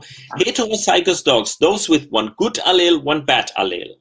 А гетерозиготные собаки, то есть собаки с одним хорошим аллелем, с одним плохим аллелем, often they show just a bit more muscles, and when you go to the races with them, in the beginning, on the short track, they run faster than the others.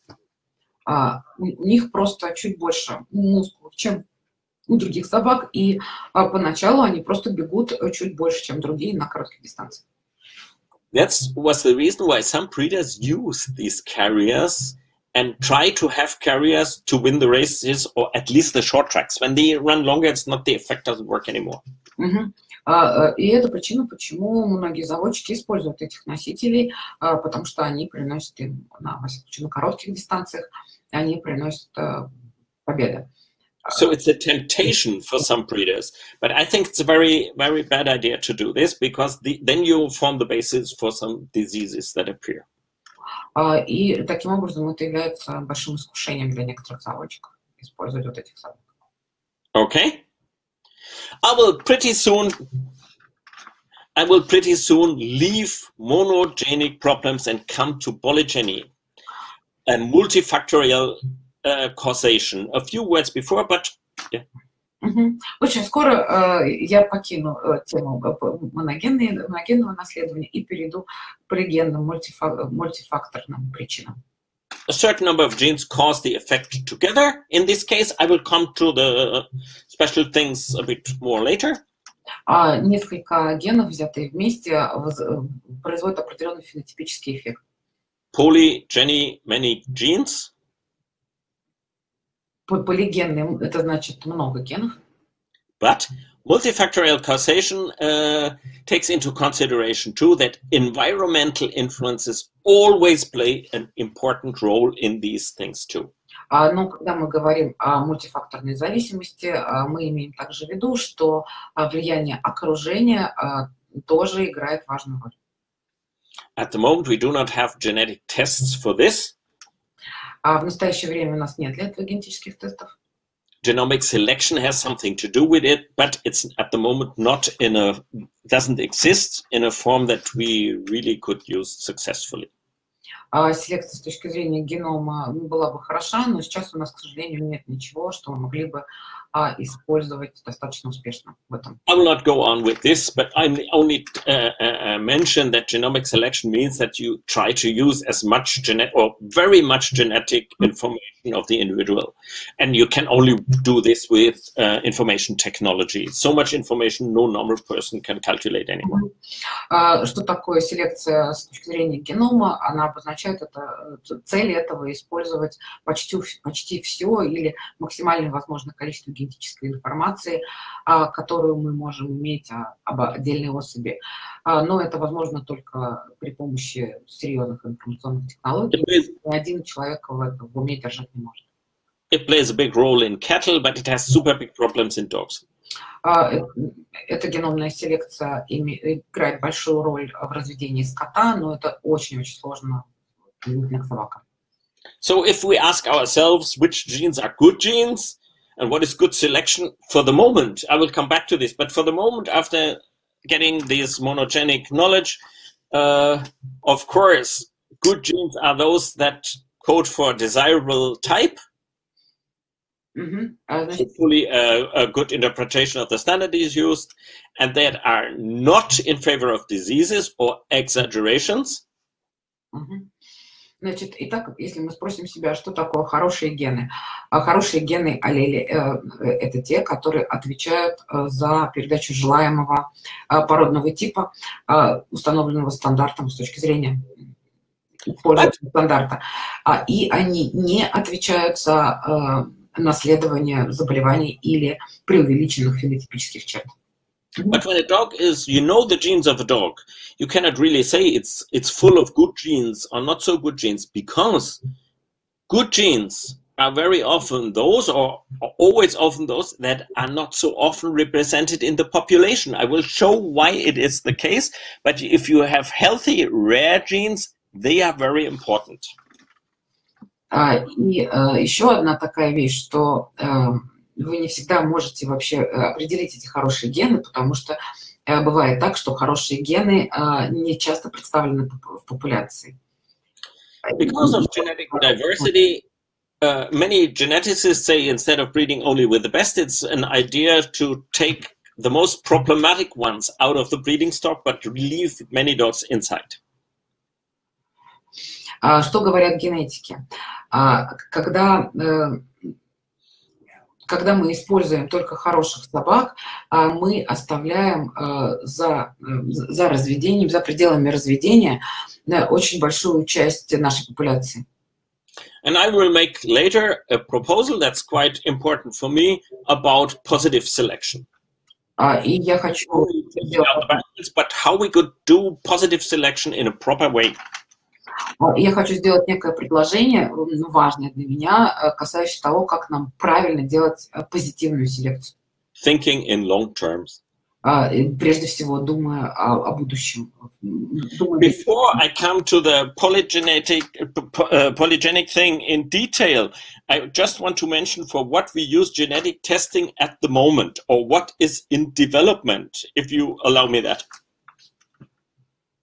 Говоря о полигенном наследовании, я бы сейчас поговорила о том, какие тесты мы делаем сейчас и как нам их употреблять. Of course, for single characteristics with autosomal recessive background, as we heard.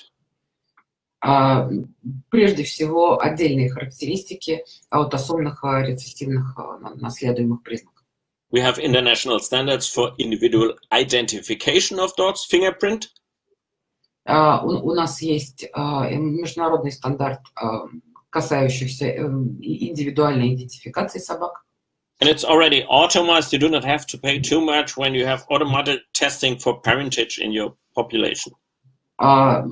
Еще один очень важный тест – это тест на родительство, по принадлежности, на отцовство популяции.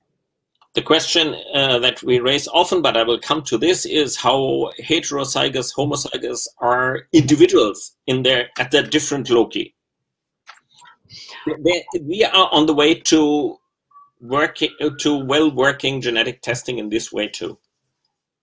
I do not understand. Individual heterozygosity. Yeah. When you see how many homozygous and how many heterozygous situations has the dog in its genes. И значит, дальше индивидуальный анализ собаки с точки зрения того, как много гетерозиготных или гомозиготных аллелей он имеет. More and more we will answer the question, how closely related are two dogs with genetic testing, I think. Больше и больше углубляться в то, насколько тесно связаны с генетическими тестами две собаки. Same problem with inbreeding when you have a mating couple. At the moment, we use a coefficient. I will talk a little bit about this, but more and more we hope to come to more genetic methods that are cheap enough and accepted. Дальше мы надеемся прийти к генетическим методам исследования. Мы имеем, да, коэффициент инбридинга желаемый, но генетическим методом исследования этого коэффициента, допустим. At the moment, geneticists discuss heavily genetic diversity in populations, breed populations, wild populations. What are the proper methods to come to genetic information in this field? Значит, и сейчас генетики обсуждают вопрос о генетическом разнообразии внутри породной популяции, внутри других популяций, и в этой области ведутся исследования. For me, not so important is they try to develop tests for to find out to which breed your dog belongs, or how many percent, or what a percentage is from Shepherd and what a percentage is from Labrador when you have mixed breeds. But some people are very fond of this. Для меня не кажется важным, но разрабатываются также тесты относительно принадлежности к породе. Сколько процентов у вас от овчарки, сколько процентов у вас от лабрадора, если у вас помесь. Checking whether it's from a dog is from pure breeding or not can be very problematic up to my mind. But I do not want to discuss this much because it doesn't play a role for breeding programs very much. И вот этот тест относительно чистопородности также, во-первых, он достаточно проблематичен, не хочу его слишком много обсуждать. I do not know how you manage things. We have a scientific commission. I think you will have the same. Because so when you have complicated problem, you can give the whole material to VDH, to the Kennel Club, and the Kennel Club will give it to its scientific commission. These are two friends of for many, many years, friends of mine, both members in scientific commission and both members in a foundation. I am in the board of this foundation too. Не знаю, как вы решаете эти проблемы у себя, но мы у себя в Кино-клубе имеем научную комиссию, и когда накапливается какой-то определенный материал, связанный с проблемой, мы направляем вот людям, вот эти два человека, они мои давние друзья, они оба члены и члены-основатели научной комиссии ФАУДХ, и, соответственно, научная комиссия разбирается с проблемой и дает нам пояснение. So usually when we do these things, we do not do it alone. We speak with each other what is the best way. То есть, когда мы принимаем решения по таким вопросам, мы не принимаем в одиночестве, мы обсуждаем их друг с другом. When I was the chairman of the breeding committee in the Sighthounds, I had these problems with developing a genetic test. This costs a lot of money and is a lot of work. So usually the club is paying 10% and the rest is coming in Germany from a foundation. This is a foundation only working for the support of dogs. Good. You are lucky to have this foundation. Yeah, we founded it.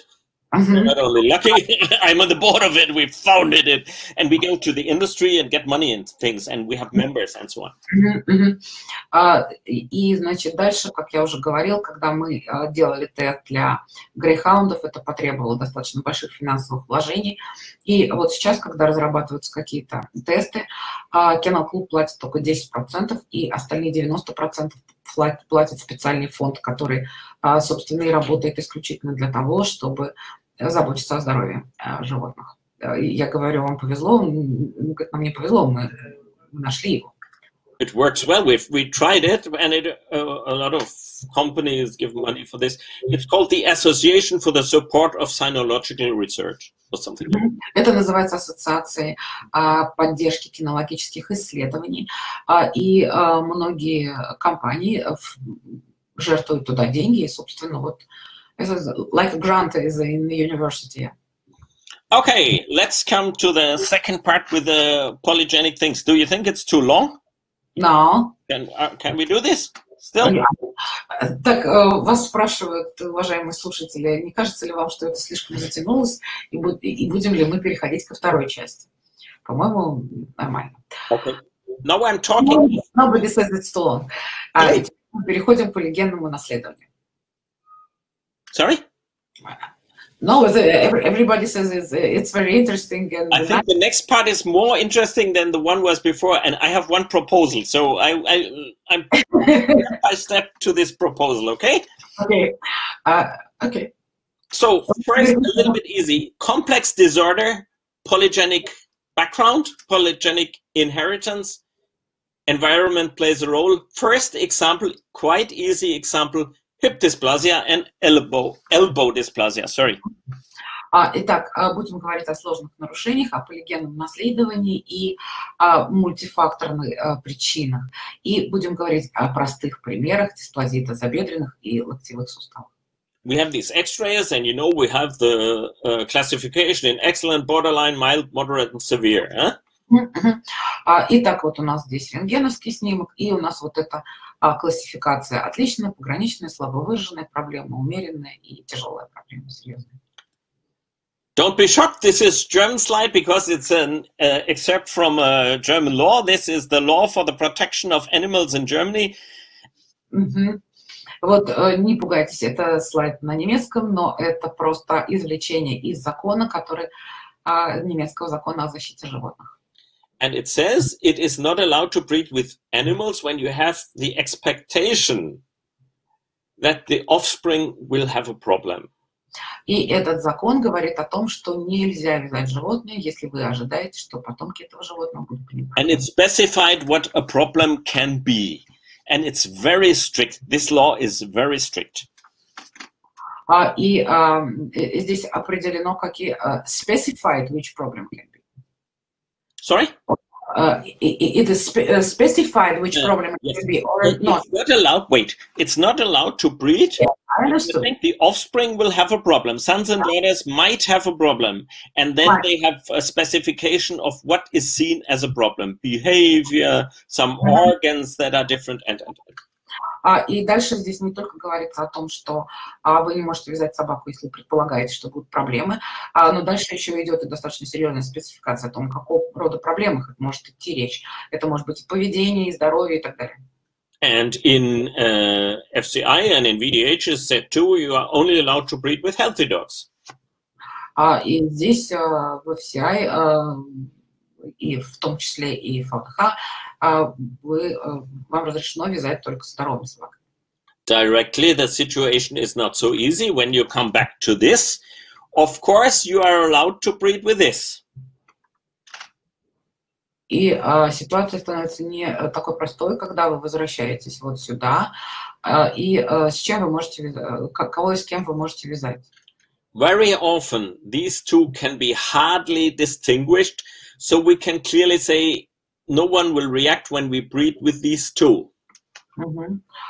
И, собственно, вот эти две B, они очень мало могут быть замечены, и никто не отреагирует, если будете вязать с A и B. Nishi means when you say behavior, you mean temperament. Yes, I do. Yes, I have been. When the dogs will show problems in temperament, it's not allowed. When you can expect that the dogs will show problems in temperament, then it's not allowed to breed. I'm fighting a bit with the English language. No, it's the same. So, the situation is very clear here too. It is not allowed to breed with these two. This is strictly forbidden. И, значит, как в случае A и B достаточно понятно, что можно вязать, так и ситуации с D и E точно так же ясно, что вязать нельзя. With this one, we have a bit discussion because it shows symptoms. But in many breeds, you need these dogs because you do not have so many others. А вот что касается C, вот здесь и возникают дискуссии, потому что эта собака показывает определенные симптомы, проявления заболевания. Но иногда она нужна вам в разведении, прежде всего потому, что в этой конкретной породе у вас не так много других собак. At the moment, we say in some breeds you can use them, but you have to combine them with those. But it's a question whether this will be allowed over the years.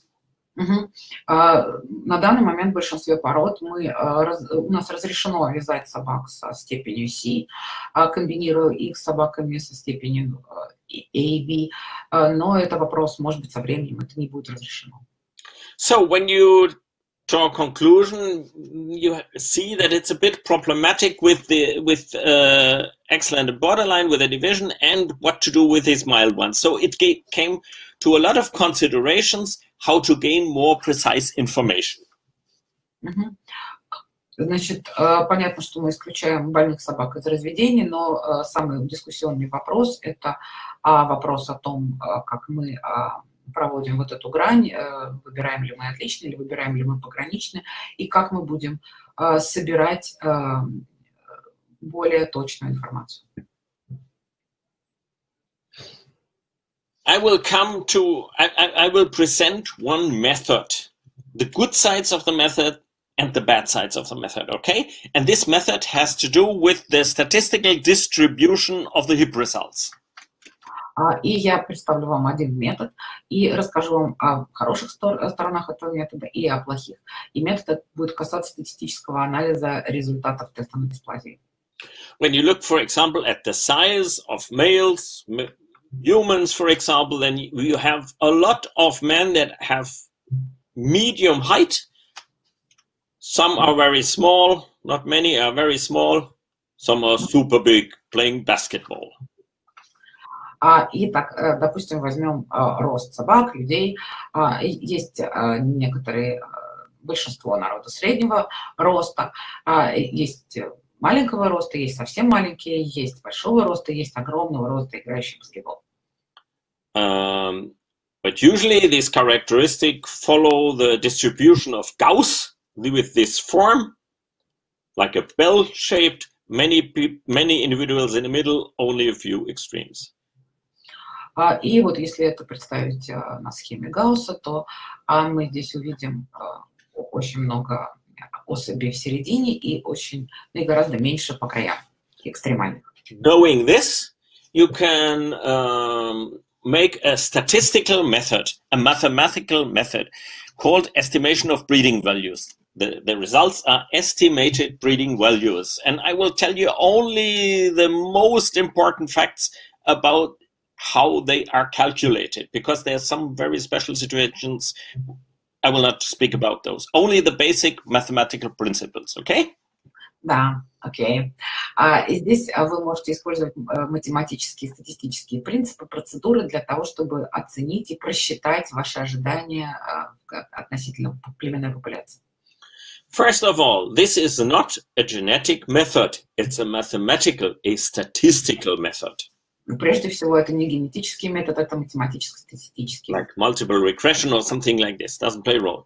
And what you do is you try to get a lot of information about a lot of individuals, the phenotype, and you draw a conclusion on the genotype of one individual. Итак, вы собираете множество информации по поводу фенотипа различных собак и используете эту информацию, чтобы сделать определенные выводы относительно генотипа одной конкретной особи. I will tell you what I mean by this. I'm used again, hypdysplasia, it's easy. Let's say we have a dog, Alphonse, and you want to have an estimated breeding value of Alphonse. Итак, я вам поясню, что я имею в виду, опять же, на том же простом примере дисплазии тазобедренных суставов. Давайте возьмем собаку по имени Альфонс и посчитаем его ожидаемое поголовье. An estimated breeding value is simply a number, a numeric value. How high it is, I will tell you. You have to calculate it. Ожидаемая популяция – это просто количество. Which information do you take in account? You take the X-ray result of Alphonse. А какую информацию вы принимаете во внимание? Вы берете результаты рентгенского исследования Альфонса. And of many other dogs that have genes together with Alphonse, that have partly the same genes as Alphonse. In fact, the parents, sisters, grandparents, sons, daughters, they are related to him, they share genes with him, so you need their X-rays too. И также ряд других собак, которые связаны с Альфонсом генетически, то есть родственны ему. Его родители, его сестер, его братьев, его бабушек и дедушек, его сыновей и дочерей и так далее. But when you do this mathematical process, the loading is not always the same. The closer the dog is related to Alphonse, the higher is the loading in the formula. The stronger the number counts. И дальше при этом, чем ближе эта собака генетически связана с Альфонсом, тем выше их результат должен стоять в математической формуле. So the parents have more influence than the grandparents. То есть родители имеют больше влияния, чем бабушки и дедушки. When you have gathered of this information, then you do a mathematical trick. You transform the data. И вы делаете математический трюк, вы трансформируете данные. You make the transformation, which is very easy, that the mean score is 100. И вы делаете трансформацию, которая очень простая, потому что итоговый счет – это 100, средний балл. It's very common to do this in natural science. For example, when you have intelligence quotient, it's same. IQ is medium, the middle is always 100. Это очень непросто, потому что в естественных науках мы делаем абсолютно то же самое. IQ считается точно так же, потому что среднее число – это 100. After this procedure, we have a result for Alphonse. Maybe it's 102. А после всей вот этой процедуры мы получаем результат для Альфонса. Например, это 102. But this numeric value can change. Why can it change? When some relatives of Alphonse get an X-ray and the result comes in, it goes into the formula. So it's not stable. He goes a bit up, a bit down, dependent from who got X-ray, okay? Но эта цифра нестабильная и не окончательная, потому что когда какой-нибудь новый родственник появляется и ему делается рентген, и этот результат попадает в формулу, то, собственно, финальное число может измениться. And usually when you use these estimated breeding values, you take the value of the father and plus the value of the mother, divided by 2. И когда вы посчитаете вот эту вот предположительную цифру от отца и цифру от матери, и поделите ее на 2. And then you make a limit for this result. For example, if you have a bitch that has a bad result, you need a father with an excellent result not to come over this limit. Ага. И вы получите, так сказать, предполагаемую оценку, и если у вас, допустим, у матери плохой результат, то вам нужен такой отец, который в сумме, если его результат будет суммирован с результатом матери, то середина получится, то есть вот, поделённая пополам, они получат вот этот нормальный средний результат. Simply the addition divided by 2 must not be too bad. Таким образом, что вот эта сумма, поделенная на 2, она дала бы не слишком плохой результат. For many, many years, this system worked excellently in cattle to say how much milk will they deliver. В течение многих лет эта система отлично работала на крупном рогатом скоте, и давая возможность заранее предсказать, как много молока они будут давать. In dogs it can work, but it must not work, and I will try to explain this background. На собаках это может работать, но не обязано работать. Я пытаюсь объяснить, почему. So, first of all, this is a repetition. You see here 50% of the dogs are under this middle point, and here we have the transformation to 100. И вот это здесь повторение того, что мы сказали, 50% собак выше этого среднего пункта, и здесь мы переводим это все к 100, и как мы получаем эти цифры. Now first, I will have the positive perspective, and I will give you the negative perspective too. Positive thing is that estimation of breeding values is approved and a scientific procedure that will work well if the preconditions that are necessary are fulfilled. Я хочу рассказать хорошие стороны этого способа и плохие. Хорошие, значит, заключаются в том, что это предварительная оценка разведения, это утвержденный, апробированный научный метод, который хорошо работает, если соблюдены некие сущностные предварительные условия. So what are the preconditions? I will tell you. И какие же эти условия? Of course, it must have an inheritance that is okay for this procedure. Usually it's taken when you have polygenic problems. Во-первых, что какие условия должны быть соблюдены? Должно быть правильное наследование, особенно когда речь идет о полигенных проблемах. The whole thing only works when you have an objective and reliable method of measurement, when the measurement works well. Кроме того, у нас должен быть объективный и вызывающий доверие метод измерений, подсчетов. Тогда она будет работать хорошо.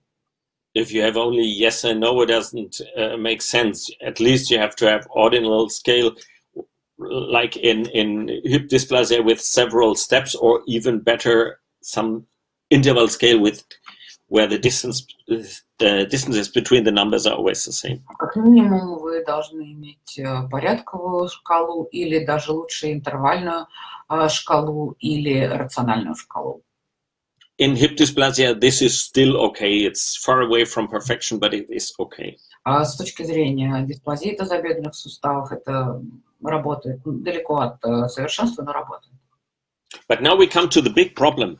It only makes sense when you have a relatively high percentage of the population with measurements. И еще, теперь мы подходим к еще к одной проблеме. Это работает только в том случае, если у вас относительно высокий процент популяции вообще доступен для измерения. This goes together with the representativity of the sample. I will tell you what I mean. И, собственно, это условие идет вместе с условием представительностью образцов, репрезентативности.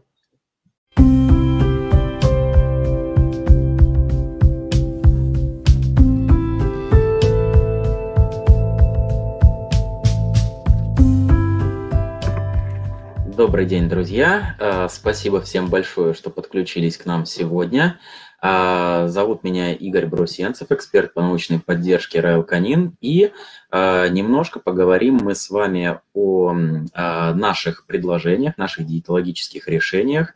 И поскольку речь у нас сегодня об окрасах, то, конечно, обязательно нужно рассказать о нашей уникальной линейке. Это здоровое питание для собак определенных пород. Почему именно о ней? За окрасы, естественно, у нас с вами ответственна генетика. Но степень проявления естественного окраса, а также насыщенность цвета и качество шерсти, естественно, во многом будут зависеть от качества питания. Чем точнее рецептура, чем точнее продукт, рацион питания, тем выше у нас с вами будут экстерьерные качества шерсти. И, конечно же, ряд питательных веществ в рационах будет отвечать в том числе и за насыщенность естественного окраса.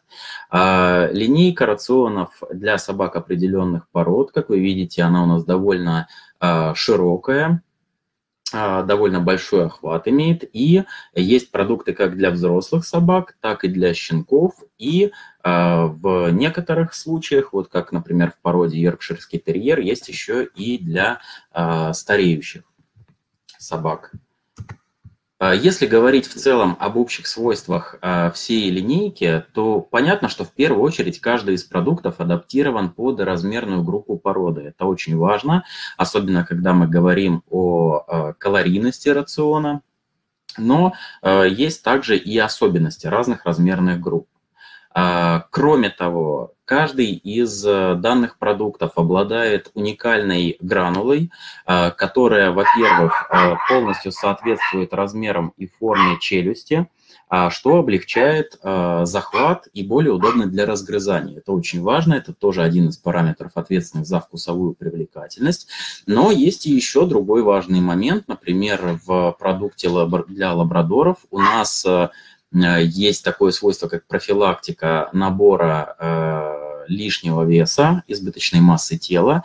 И, конечно, здесь за профилактику будет отвечать не только, скажем, ограниченная калорийность порции рациона, но также и гранула, поскольку она выполнена такой формы, которая заставляет собаку дольше поедать корм, соответственно, дольше поедает, быстрее насыщается. Ну, это как вот для примера.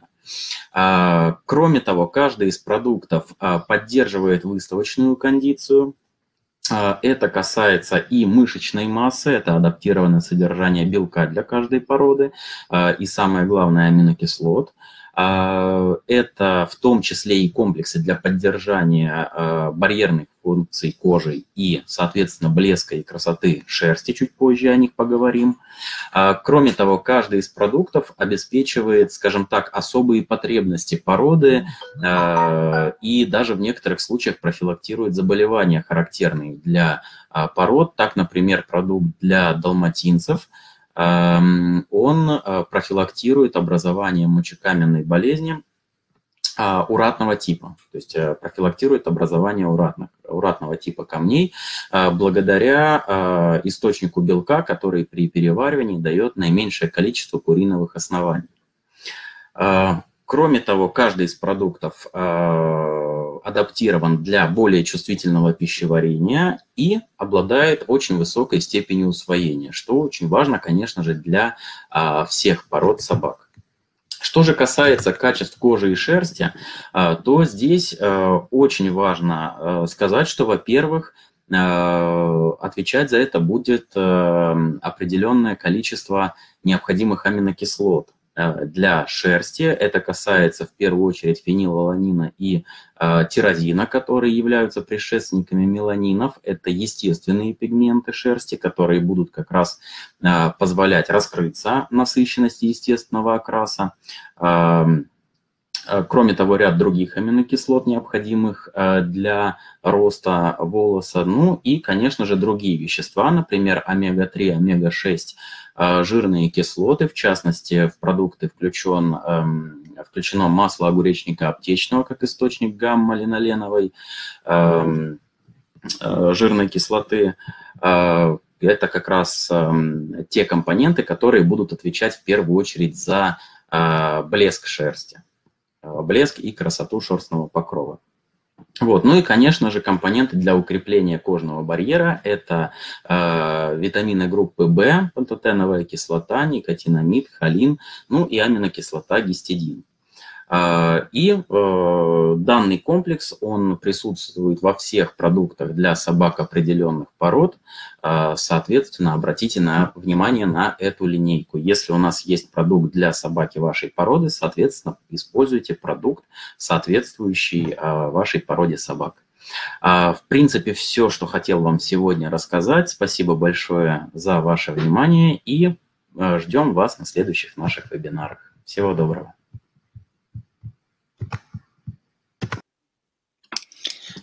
Do later.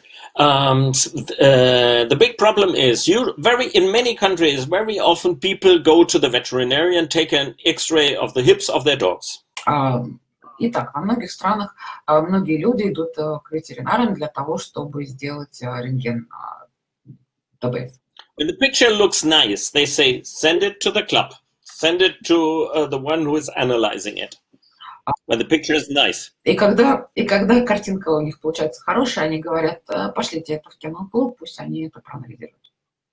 When the picture is bad, when the hips don't look nice on the picture, they say, don't send it. Throw it away. А когда картинка плохая, и когда это забедренные суставы не выглядит хорошо на картинке, они говорят, нет, не посылай, выброси. In terms of science means the sample is not representative. И с точки зрения науки это означает, что образцы не репрезентативны. Totally biased. You get the information doesn't stand for the population. It stands for a strange selection process of humans. Таким образом, информация не отражает состояние популяции, она отражает состояние умов людей. Их выбор. Imagine you have low number of X-rays. For example, you have only 30% of the dogs have an X-ray. Например, у вас только 30% собак с рентгенскими снимками. And you have this strange type of sample that doesn't follow the Gauss distribution. И, соответственно, вы видите такую странную картину образцов, которая не следует схеме Гаусса классической. Then the estimation of breeding values is very problematic. It can really mislead them. В таком случае любой расчет племенной ценности поголовья кажется очень проблематичным, потому что он может быть ошибочным. Two additional problems. You should only use this when the problem is very important, because everybody will run for these values and forget about other things. И еще важные проблемы вы должны использовать это только в том случае, это действительно, если это очень важно, потому что люди будут доказывать ценность и не обращать внимания ни на что другое. And don't forget about other problems. When you do estimation of breeding values for one trait, everybody runs for this trait. Then you have to think carefully which other traits will you give enough importance that the people do not go only for this one. И не забывайте о том, что существуют и другие проблемы. Когда вы все свои расчеты строите только на одной черте, только на одной проблеме, может так оказаться, что есть какие-то другие, о которых будет забыто. So the conclusion is that estimated breeding values are excellent method, but very problematic when the preconditions are not fulfilled. И вывод заключается в том, что расчет племенной ценности – это отличный способ, но очень проблематичный, если не соблюдены основные предустановки, предпосылки. Hello, Anna. Anna says we can analyze how big the percentage is of the dogs that got an X-ray. That's true, but we cannot. We have still this bias problem that the bad ones are not sent in, and we do not get rid of this.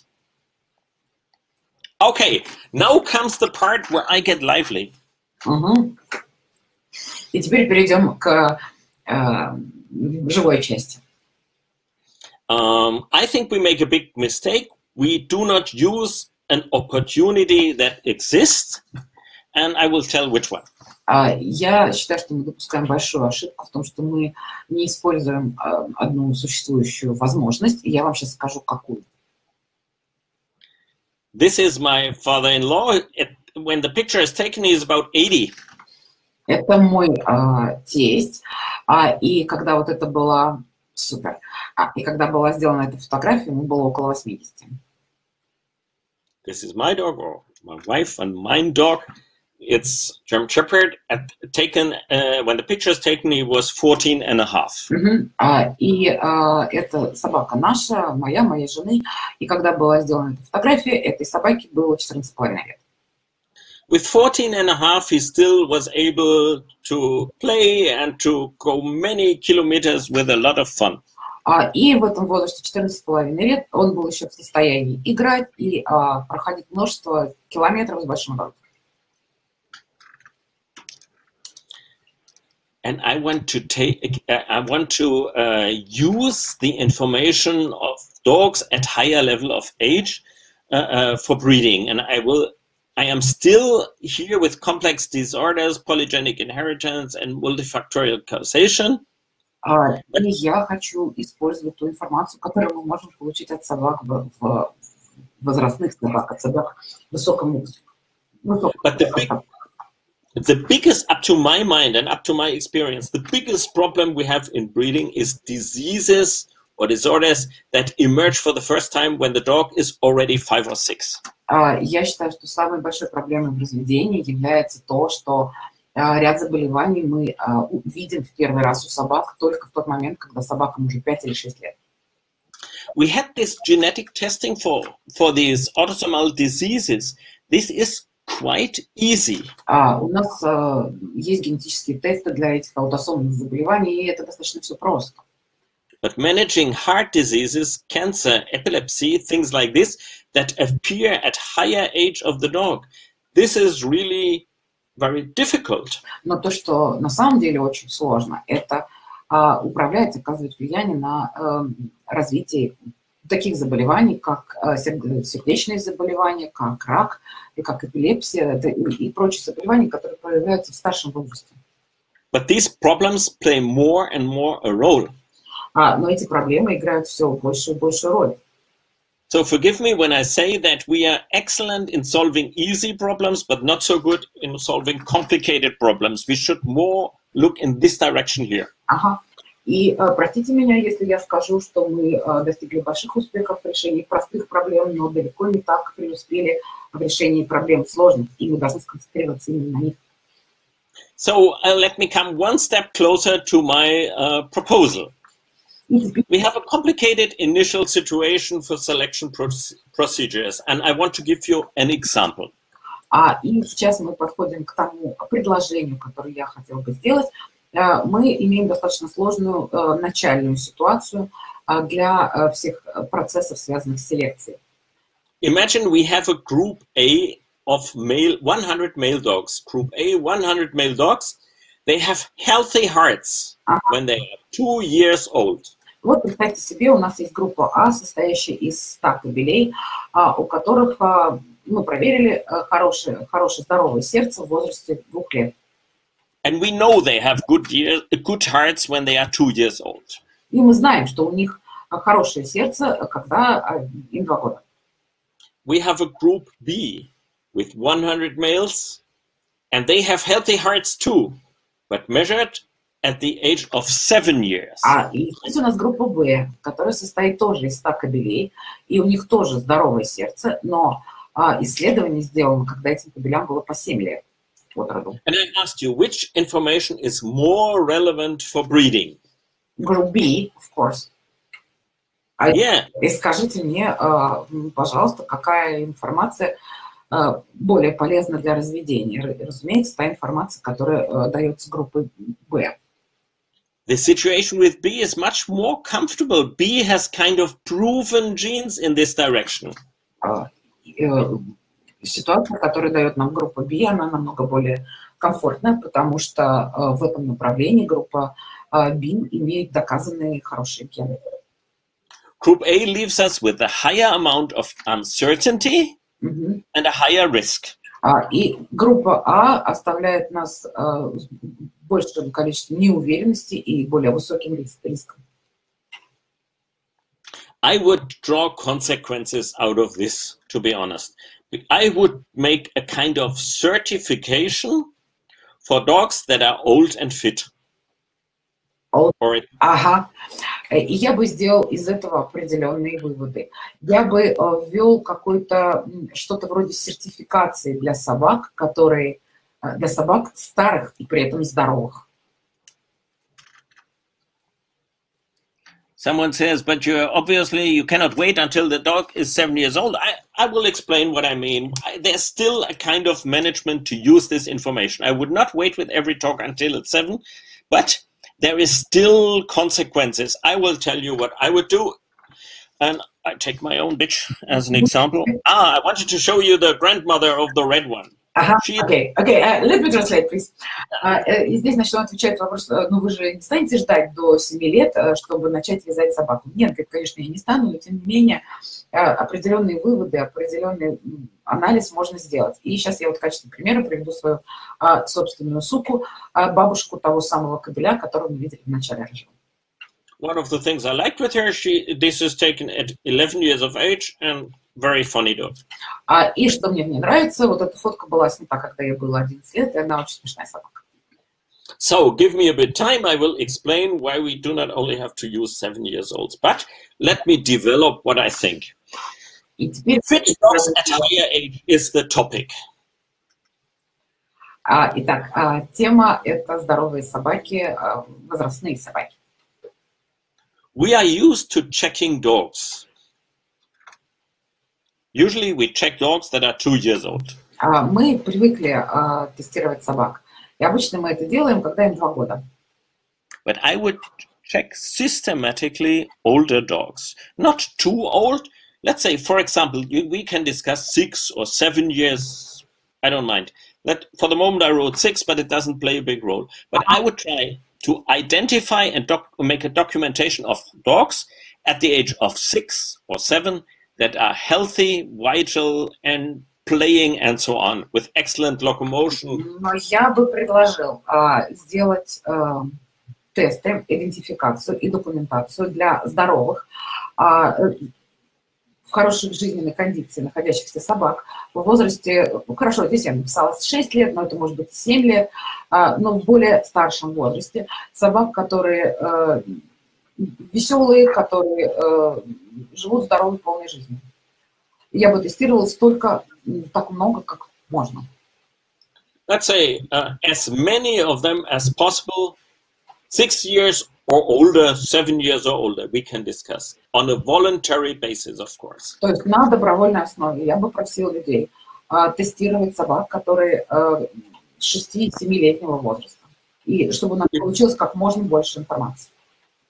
If these dogs still look nice and are in excellent condition in the way I told here, I would give them a certification, something like the golden breeding certificate or something like this. Если эти собаки у заводчика продолжают выглядеть отлично и продолжают отлично себя чувствовать, я бы выдавал своего рода сертификат, например, золотой сертификат заводчика.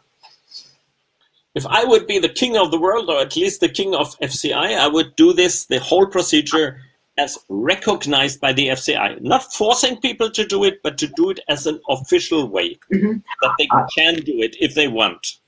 И я бы сделала эту процедуру такой общепризнанной в системе FCI. Я бы не заставляла людей это делать, но дал бы им возможность сделать это официальным порядком. The dogs that get the golden breeding certificate, I would publish in databases, social media, web pages, magazines, and pedigrees. Pedigrees, that's very important. I will come back to this. И вот этих собак, у которых имеется этот золотой племенной сертификат, я бы публиковала везде, на сайтах, в журналах, в социальных сетях. И самое главное, я бы упоминала этих собак родословных. At least this would take an influence on the attention of breeders. They would see, oh, there's dogs existing with these characteristics. Ага. И я бы обязательно привлекала бы к этому внимание заводчиков, и заводчики бы обращали внимание на эти характеристики.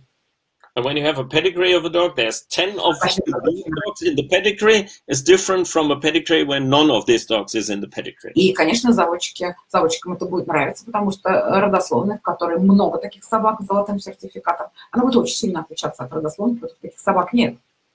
Even if your breeding bitch, for example, is 3 years old, it's a difference whether she has a lot of ancestors with this certificate or not many ancestors with this certificate. И когда вы, допустим, даже вяжете суку, которой 3 года, ну да, допустим, у нее у самой такого сертификата, естественно, нет, но есть большая разница, как много у нее предков с таким сертификатом. It would lead to a kind of one way of positive selection instead of only contra-selection. Yes, agree completely. И вот, собственно, использование этого метода приведет это хороший способ привести к позитивному отбору вместо запретительного.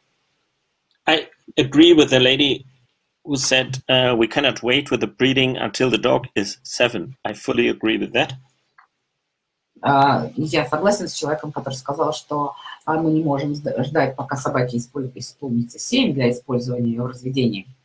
But let me give you one example. For example, we have a male that looks excellent, has working qualities, we like the male, and we let this male mate 3 times. Ну, давайте приведем пример. У нас, например, есть кобель. Он нам очень нравится, он имеет отличный экстерьер, у него есть все дипломы рабочие, и, допустим, мы ему дали 3 раза повязаться. Let's say this male is 2 years old and able to mate naturally. Now we know that he's able to mate naturally, and he looks nice at the age of 2 years. И теперь мы знаем, что он может вязаться естественным образом, и он выглядит прекрасно в возрасте 2 лет. One possibility is to take frozen semen of this dog. И теперь у нас появляется возможность использовать замороженную сперму этого кобеля. And not to use him too often in the next years. И, допустим, мы не использовали его слишком часто в следующие годы.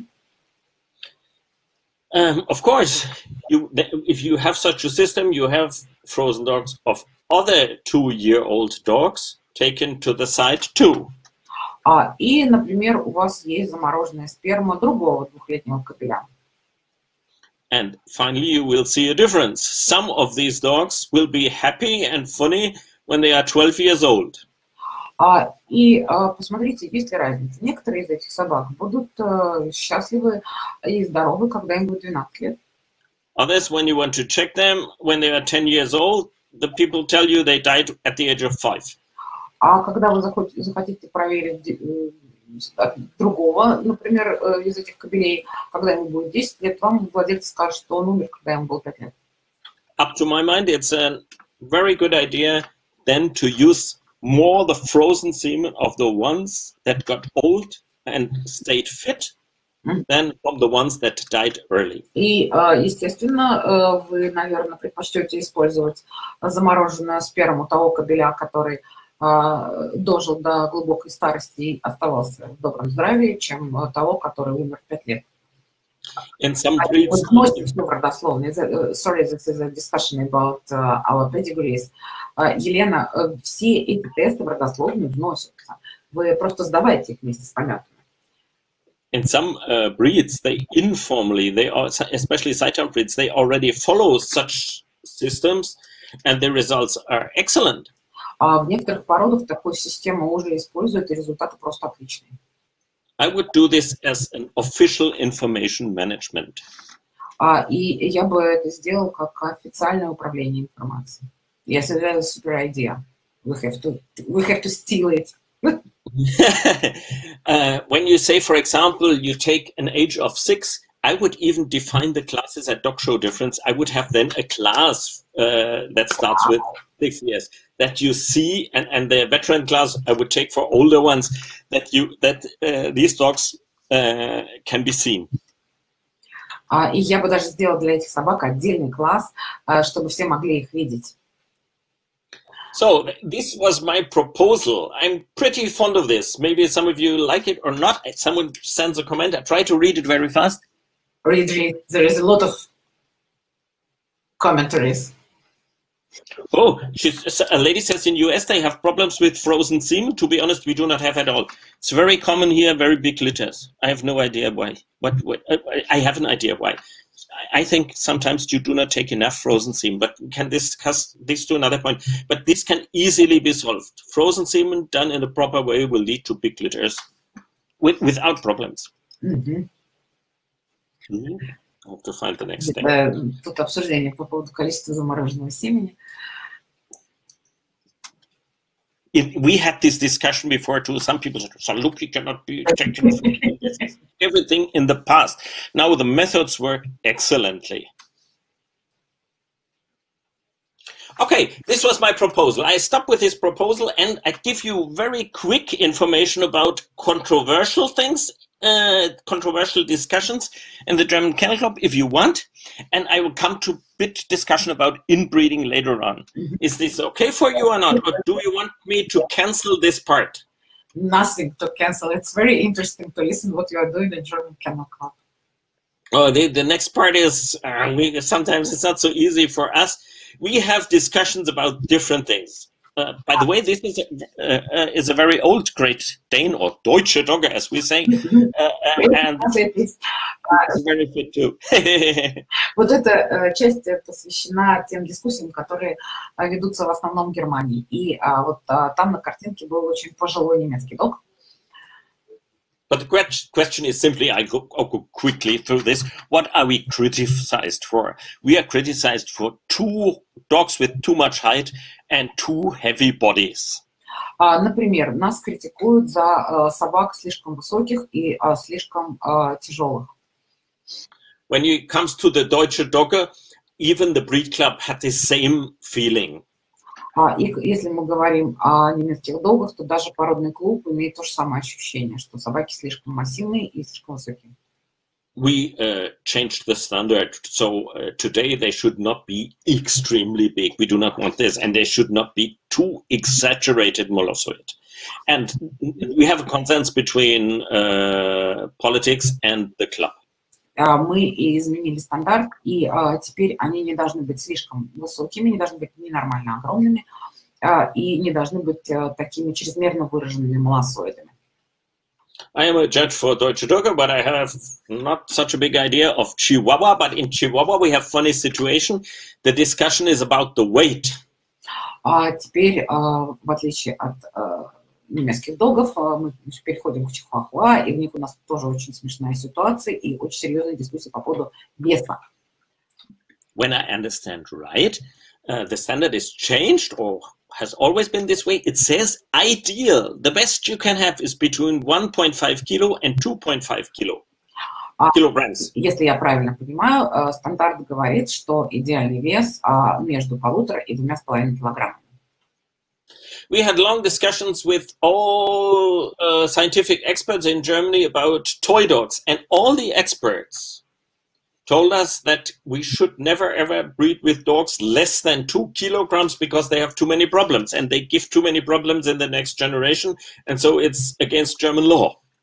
Но мы имели множество дискуссий с нашими учеными, и они сказали нам, что в любых породах, ну, дискуссиями относительно той породы, и они сказали нам, что в любых породах мы не должны использовать в разведении собак, которые весят меньше 2 килограмм, потому что это ведет ко многим проблемам, и это против немецкого закона. I'm not a toy dog breeder, so, and I do not know them well, but we have the funny situation that FCI says 1.5 kilo is ideal, but in Germany it's not allowed to breed with such a dog. И у нас вот такая достаточно странная ситуация, что стандарты все говорят 1,5 килограмма – это идеальный вес, а у нас таких собак запрещено использовать в разведении. Complicated for the kennel club. Это достаточно сложно для кennel-клуба. Color is not a big problem. Color and color pattern. If you do the right, I make this short, right breeding program. If you select the right mating partners, you will not have problems with merle collies. И, значит, еще одна проблема касается окрасов. Let's talk about dachshunds. Еще одна проблема, которая касается окрасов. И in dachshunds, we had a bit of discussion about chondrodystrophy, the cartilage growth and intervertebral disc disease, but they do a lot of research in this direction, so this is not a big point of discussion anymore at the moment. Значит, и по поводу хондродистрофиков, хондроплазии мы имели тоже большие дискуссии на примере такс, по поводу роста хрящей, по поводу заболевания позвоночных дисков, но теперь это не является такой большой проблемой.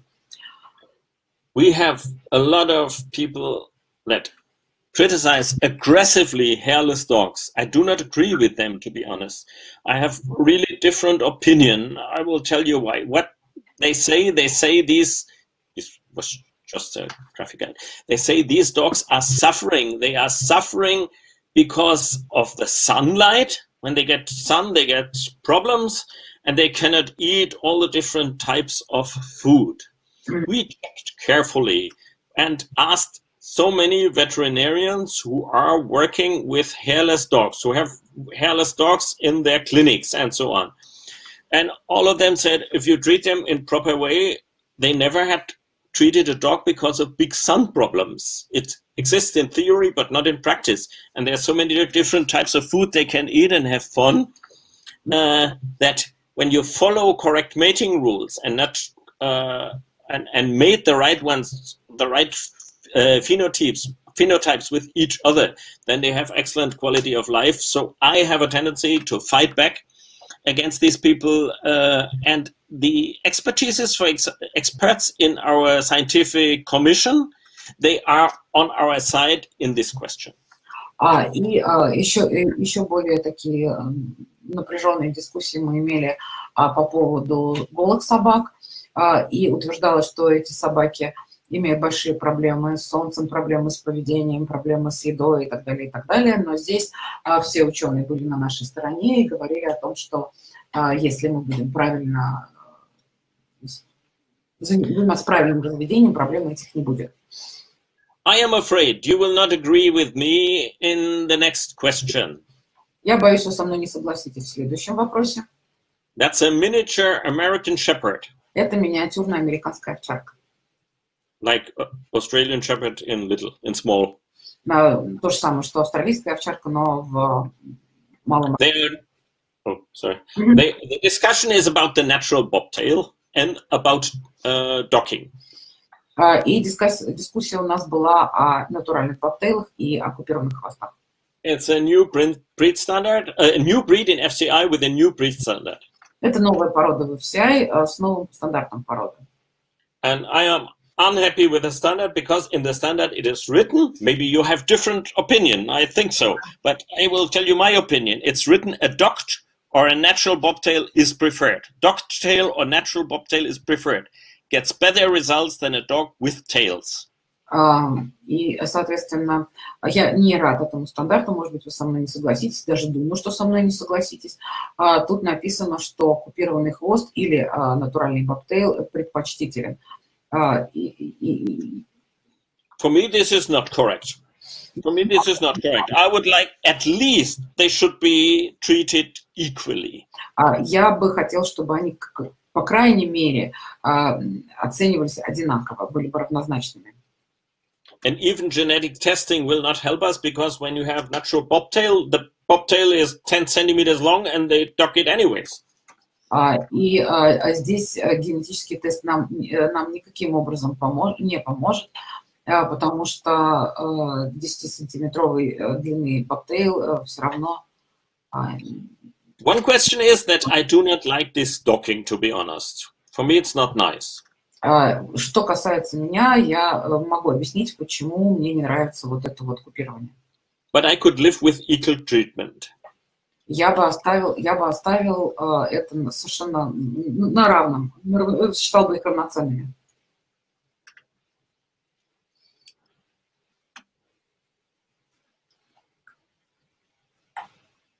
Yes, someone is writing, am I correct to assume that they allow docking in minis? They do. It's written here. The worst thing is if politicians read this, they see FCI as an enemy. Only we had already some from Green Party could calm them down, but directly they saw this whole story as enemy. And we said, oh, we do not dock and so on. So it's more, but of course, this is a provocation. И самое плохое заключается в том, что это, если зоозащитники вот это прочитают, то, соответственно, ФЦИ имеет врага. Собственно, оно и так его имеет, но это провокация. Discussion about the eyelids, shutting of eyelids. But this is a question how you judge. Еще одна дискуссия – это о прилегании век, и это дискуссия прежде всего для судей на примере бассетов. Again, for me, a positive example, this is Mastino Napolitano, but it's not too exaggerated. So we do not have any problem when dogs like this one win. No, the politicians and veterinarians and animalists, no one complains. So for me, this is good decision. When they get too extreme, then they give us a hard time. Of course, it's on, especially Mastino then is always on TV and so on. И вот здесь у нас пример Мастино Наполитано, в котором нет преувеличенности, и у нас не будет никаких, на нас не будет нападок никаких ни со стороны политиков, ни со стороны зеленых, когда выиграет такая собака, но когда Мастино становится слишком преувеличенным, это вызывает проблемы. So the lady from Israel found, up to my mind, an excellent solution for the problem. She took dogs that were typical, but not too extreme. И дама из Израиля, которая судила эту породу, она нашла прекрасное решение, выбрав собаку породную, но не слишком экстремальную. We have heavy discussions whether poodles can be shown in the future or not. Why? Well, I was surprised too. I didn't know about the problem, to be honest. И еще у нас была тяжелейшая дискуссия на тему того, можно ли вообще выставлять в будущем пуделей. At the muzzle, they have vibrissae, tactile hair. И, значит, the long hair here, they are cut. У них на морде есть вибрисы, чувствительная такая шерсть. И вся длинная шерсть у них здесь пострижена.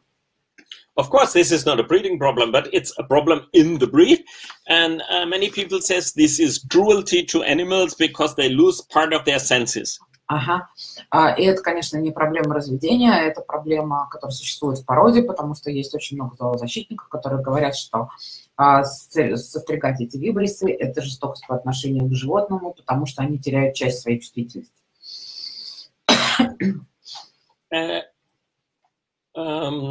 I am not the biggest fan of the exterior of the poodle when it's very extreme, but I always had the impression that poodles are very nice dogs that do not have, that are not suffering at all. They are playing a lot. Everything's going really well, and they are here. The ones they are really healthy.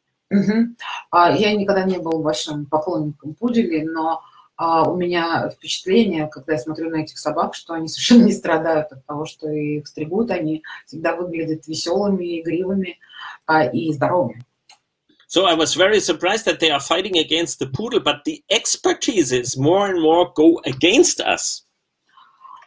И я был очень удивлен, когда началась вот эта борьба против пуделя, но, к сожалению, I have no idea how this story will go on because I do not know whether they can leave this or can have with the tactile hair or not. Я не знаю, как эта вся история будет развиваться, потому что я не очень понимаю, могут они вот это все оставить, вот эти вибрисы на пуделях или нет. The discussion still goes on. For me, I have always the impression poodles are happy dogs. И дискуссии эти продолжаются, и я придерживаюсь той точки зрения, что пудели, так как они есть, они счастливые собаки. In our region, we mainly almost only have the big ones, the giant poodle, or I do not know the exact word, but they are really funny animals, they are nice. Я на самом деле, мне нравятся вот эти большие пудели, не знаю правильно, но они смешные животные и очень приятные. We talked about heart diseases and things like this, so I will not repeat this. And of course, in Cavalier King Charles Spaniel, there's all over the world discussion about Chiari-like malformation or some nerve diseases. I'm not an expert for this at the moment. No one discusses it because it was a loud discussion about this, but at the moment it stopped because they all are attacking the puck. No one. Значит, о сердечных заболеваниях мы не будем говорить, уже говорили. Очень много говорилось, очень много было споров о кавалер King Charles Спаниеле по поводу вот этой мальформации Кияри и вот этих всех болезней. Но сейчас эта дискуссия остановилась, поскольку все теперь нападают на мопсов. Yes, and the puck is absolutely in the focus of the public. It's in so many newspapers and everywhere. И мопс сейчас в фокусе внимания и критики публичной. The breed is criticized and the standard is criticized. Критикуют породу, критикуют стандарт. Standard because it's asked for a quite round head. Потому что what's quite rounded? Round. Eyes, потому что у них слишком круглые глаза. Not the eyes, the head. Голова. What does it mean, голова? Ага, и потому что голова у них слишком круглая. The strange thing is, even within the dog associations, we have people that criticize these dogs heavily. So we have external and internal critics. Очень странная вещь, что даже в кинологическом сообществе мы имеем людей, которые критикуют и породу, и стандарт. То есть у нас есть критика как извне, так и изнутри. So quite a lot of people are asking to forbid breeding the puck or to only allow pucks with a long nose or things like this. So you have the same as the Netherlands. И поэтому многие люди требуют запретить разведение мопсов или разрешить их разведение только в том случае, если они будут иметь длинный поход. But our legal situation is a bit different from Netherlands, I will tell you. Я говорю, что у вас происходит то же самое, что в Нидерландах. Он говорит, да, но, слава богу, наша ситуация с законом слегка отличается от той, которую мы имеем в Нидерландах. Я вам расскажу. By the way, we had the discussion with this problem before with the French bulldog. It was almost as much with the French bulldog in the past as it is now with a puck. И, кстати, у нас была подобная дискуссия касаемо французского бульдога, и она была почти такой же громкой, как сейчас дискуссия вокруг мопса. Breeding of French bulldog was standard not changed, and the dogs not really changed, but they have kind of fitness tests before breeding and things like this. So the French bulldogs developed well, and they are at the moment out of the discussion because they have so many more fit dogs. И, значит, слава богу, не дошло до запретов, до каких-то изменений в стандарте, просто ввели определенный фитнес-тест. Его сейчас перед разведением, перед использованием разведения все французские бульдоги проходят, и сейчас от них их больше не обсуждают, потому что поголовье здорово. And they have today much more fit dogs than they had some years before. I must say, we had big problems with French bulldogs, but people pay much more attention. So French bulldogs got very playful and things like this. И сейчас у нас намного больше здоровых собак в породе, чем было несколько лет назад. Да, у нас проблемы были, но люди-заводчики стали обращать больше внимания на них, и сейчас они в общем и целом веселые, игривые собаки. My politics is that I'm against crossbreeding, at least at the moment, and I hope we can stay like this and instead of that, find healthy and fit individuals. And I think we have enough, even in the puck, so that we can breed those without crossbreeding. И моя позиция, моя политика заключается на данный момент в том, что мы должны избегать кроссбридинга, метизации, и мы должны вместо этого найти здоровых и крепких собак внутри породы, и мы можем в мопсах это найти и таким образом проблемы устранить, избегая. So one big difference to Netherlands is we have a cooperation with the German Association of Veterinarians. Большое отличие от ситуации в Нидерландах заключается в том, что мы работаем в тесном сотрудничестве с немецкой ассоциацией ветеринаров. And 4 universities. И с 4 университетами. And the kennel club. И, естественно, киноклуб. And together we develop, which is almost ready, a system to check pugs and later other brachycephalics, whether they are healthy and fit. And it's mainly, I will show you how it works, a fitness test and, of course, checking of nostrils or something like this. И мы разрабатываем, собственно, уже практически готовы запустить фитнес-тест для мопсов и для других брахицефальных пород. И, собственно, этот тест работает. Это проверка. And the German Association of Veterinarians agrees with us that we should not breed for longer muscles or that we should not do crossbreeding. At the moment, try to keep the standard and find the healthy ones, breed them and see whether the situation gets better and better. И немецкая ассоциация ветеринаров согласна с нами в том, что мы не должны пытаться разводить собак с более длинными мордами, мы не должны заниматься кроссбридингом, мы должны сохранить стандарт, пытаясь найти наиболее здоровых и подходящих для разведения особей. Our problem is one minister. Our problem is one minister who tries to be very popular by forbidding things. Наша проблема – это один министр, который пытается завоевать дешевую популярность всякими запретами. So we are still in discussion.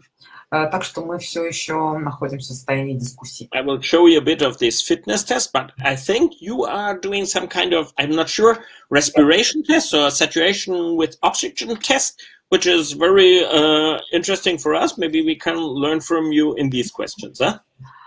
Yes, we will tell you also about our testing, because it's also in the stage of approbation now. Excellent. And the more we work together, the better it is for the dogs.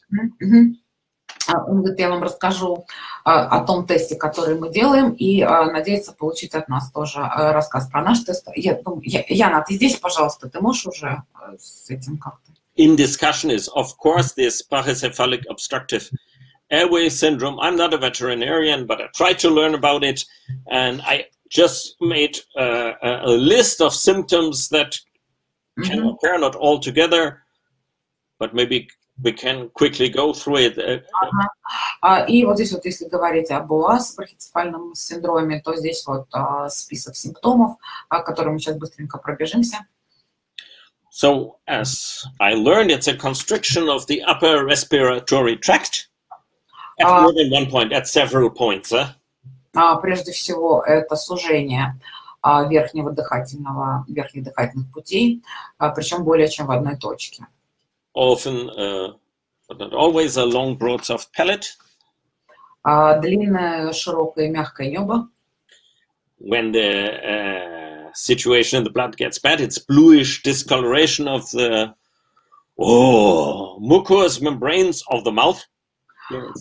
Когда ситуация становится еще хуже, это голубоватое изменение цвета мембран пасти. Dogs show a shortness of breath. Shortness of breath, even at rest when they do not work hard. Короткое дыхание, даже когда собака в состоянии. Abnormal breathing noises. Дальше ненормально дышащий нос. And they have problems with a bit higher temperatures. И у них есть проблемы с небольшим даже повышением температуры. Of course, only those dogs that have this boas. There's many French bulldogs, many pugs that do not have this boas. Only the one that have this. Естественно, мы говорим только о тех французских бульдогах, которые имеют эту проблему, потому что многие ее вообще не имеют. They do not like moving and playing. They need long recovery times. Они не любят играть, они не могут играть, им нужно очень длительный восстановительный период после физической активности. And they try to help themselves by breathing always through the open mouth. Они пытаются помочь себе и дышат все время открытым ртом. Or sleeping in strange positions to get more oxygen. Или спят в странных физиологических позициях, которые помогают им получить больше кислорода. Of course, we agree with the critics that we do not want to have dogs with this syndrome. И, разумеется, мы согласны с критиками в том, что мы не хотим, чтобы у нас были собаки с таким синдромом. We do not want to breed dogs with this syndrome.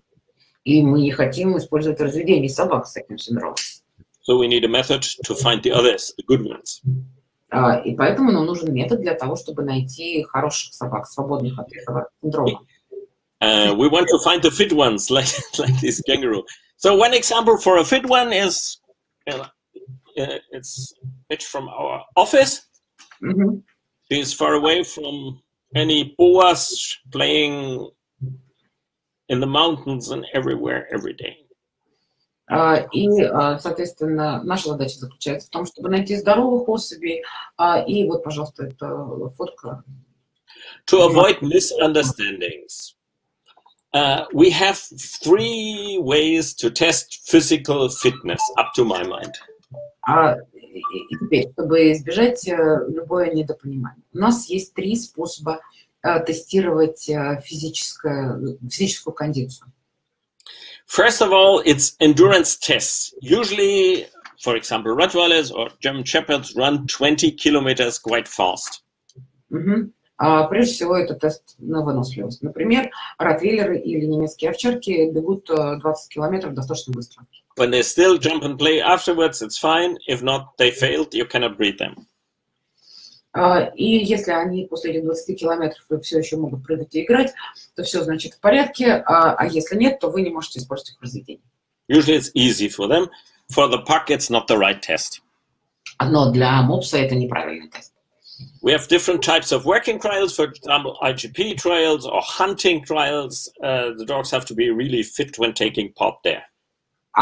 У нас есть очень много рабочих испытаний, это могут быть HGP или это могут быть охотничьи испытания, и собака должна быть действительно в хорошей кондиции для того, чтобы пройти эти испытания. Not good for the puck too. И это тоже не подходит для мопсов.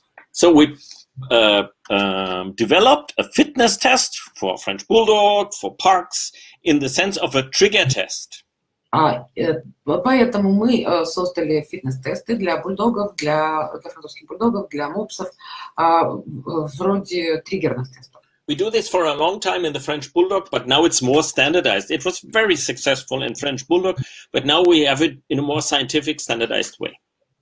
Мы делали такие тесты уже довольно давно во французских бульдогах, это было очень успешно, и сейчас они имеют под собой более такую обоснованную научную базу. It's a test where the dog is not taken to the limit. It has to do something that is quite easy, not very complicated. It has not to run super fast. It has not to run very long, but under standardized conditions. And we want to see how the dog reacts, whether this is a trigger, for example, for strange noises.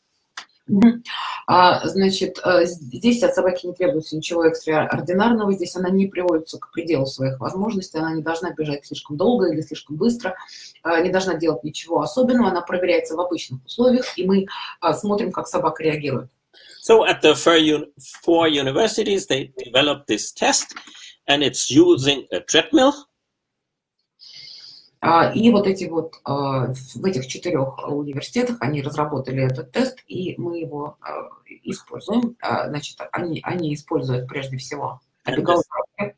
The conditions are standardized. The speed, the temperature in the room is standardized.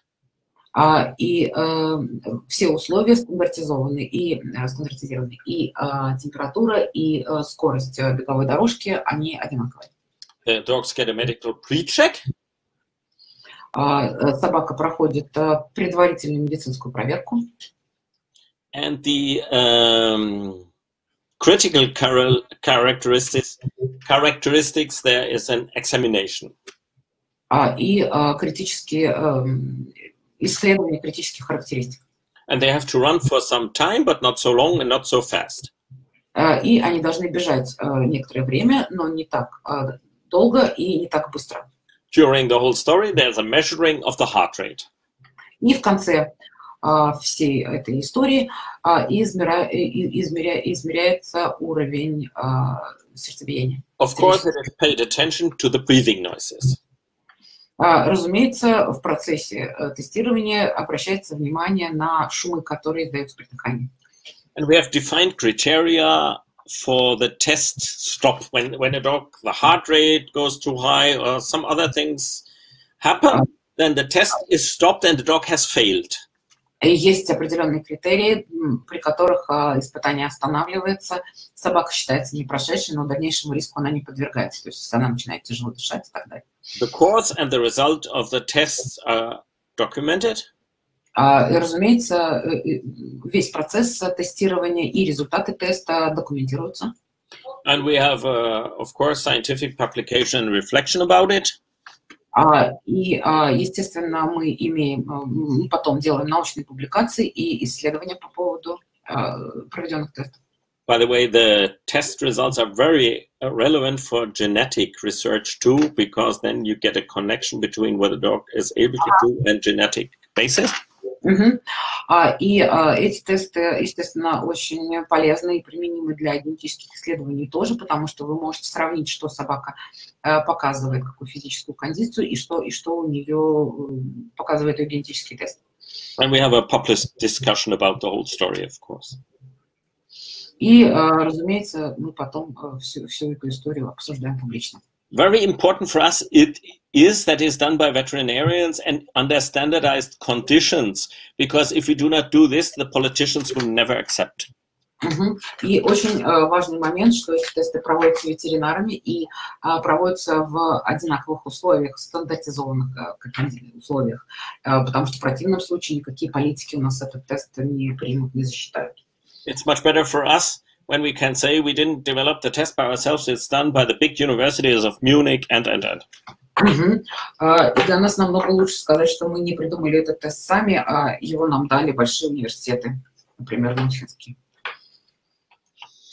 This minister has a different politics, so we have to try to convince the government of this concept, because she has a tendency to forbid at least the showing of pugs and French bulldogs when they are not checked directly before the show. She wants to check the dogs directly before the show at the hall. This is completely impossible. Но тот министр, с которым мы, собственно, дискутируем, у нее принципиально другое мнение. Она имеет тенденцию к тому, чтобы запретить, если не разведение в целом этих пород, то, во всяком случае, показ этих собак на выставке, если они не протестированы непосредственно перед рингом. И это абсолютно невозможно. And of course, our dogs are 10 times better than the uncontrolled breeding dogs. So if she is against us, she will not do anything against those. Only the controlled breeding, when she does this before the halls, then they will import lots of horrible dogs illegally from the countries outside. И на самом деле, если она будет бороться с нами, она может повлиять на наше разведение, но все кончится тем, что из других стран нелегально завезут просто множество собак. And so these measures would really go in the wrong direction up to our mind. По нашему мнению, эти меры совершенно неправильные, они ведут нас в неправильном направлении. The discourse about crossbreeding comes from politics at the moment, but not from veterinarians. The veterinarians follow our conception at the moment. Good. И, значит, рассуждения насчет метизации, они идут от политиков, но, слава богу, нет от ветеринаров, и ветеринары придерживаются нашей точки зрения в настоящий момент. Why did I take this picture? Give me a second. Yes. I want only a short remark to breeding populations, because sometimes we discuss crossbreeding, and if crossbreeding is necessary in a breed, can happen in very rare breeds. I have my own ideas how it should be done and how it should not be done. But sometimes we do something like this with registered dogs. For example, in the Slugi, it's am I too fast? Fast, yes, a little bit too fast. Yes. Значит, вот зачем я поставила сюда эту картинку сейчас. Вспомню, она для того, чтобы поговорить о кроссбридинге, о скрещивании различных пород. В целом это, естественно, делать не нужно, но бывают ситуации, когда это становится необходимо, и это касается сохранения очень редких пород. И вот здесь для примера как раз использованы слуги. В этой породе эта тема уже закрыта, но раньше это использовалось. We are quite experienced to use Bedouin sluggies from the half desert in Maghreb area. У нас есть опыт использования бедуинских слуги из пустынь. This little fellow came to Germany. and we use a lot of those dogs, and even the Bedouins use our dogs. That's the funniest thing. И мы использовали множество бедуинских собак, а бедуины использовали наших собак. И это самая смешная сторона, самая забавная сторона истории. So we have different, in reality, we have closed stat books, we have open stat books, and the sluggies have kind of a form in between. И, соответственно, вот типы племенной популяции. У нас есть закрытые племенные книги, у нас есть открытые племенные книги, а слуги представляют форму, которая находится между этими двумя. Of course, following FCI rules. When we use Bedouin sluggies, the dogs do not get pedigree. We have a separate type of breeding with register numbers and so on. And after a lot of generations, then they get the normal papers. И поскольку мы понимаем, что в ФЦИ запрещено использовать собак безродословной, это делается особым способом. Например, когда мы используем бедуинских слуги, у них родословных нет, они сначала попадают в регистровые книги, и через много-много поколений у них уже нормальные документы. This is Faruk, our little one. Это Фарук наш маленький. This is taken in our garden not long ago. Вот он по нашему саду бегает не так давно. And I use this picture to discuss fitness. И я использовала эту картинку для того, чтобы поговорить о фитнесе. But not physical fitness. We had physical fitness we discussed with the puck. Но не о физической кондиции. In biology, fitness means something different. It's reproductive fitness. А в биологии фитнес здоровье имеет немножко другое значение. Это репродуктивное здоровье. Which means how able is the dog to give his genes to the next generations. Это мы говорим о фитнесе, как о репродуктивном фитнесе, как о способности собаки передавать свои гены следующим поколениям. And we have some indicators for reproductive fitness. Some of the indicators I will just mention. И у нас есть некоторые индикаторы вот этого вот репродуктивного здоровья. If you have a breed or individuals with high reproductive fitness, the average litter size is normal, quite big, not very small. It's an alarm signal when a breed has a tendency to have very small litters. Если у вас порода или популяция с хорошим уровнем репродуктивного здоровья, это означает обычно, что у вас нормального размера пометы, скорее большие пометы. Если пометы становятся маленькими, это сигнал недблагополучия. The ability to give birth in a natural way. Способность рожать щенков естественным путем. And how long can they have puppies? When they start at 2, would they still be fit to have puppies when they are pretty old, or are they with 6 years, they are like this? And... И следующий вопрос – это как долго они могут иметь щенков. Если они, допустим, начали в 2 года, могут ли они достаточно долго продолжать сохранять репродуктивное здоровье, или уже в 6 лет они уже просто не способны никого родить. A normal libido? нормальной либидо. If a male, for example, is not interested in mating, something is wrong. Если, например, кобель не заинтересован в вязках, то что-то с ним не в порядке. And we should not kid ourselves. We have breeds that have problems to mate in a natural way. For others, it's easy and fun.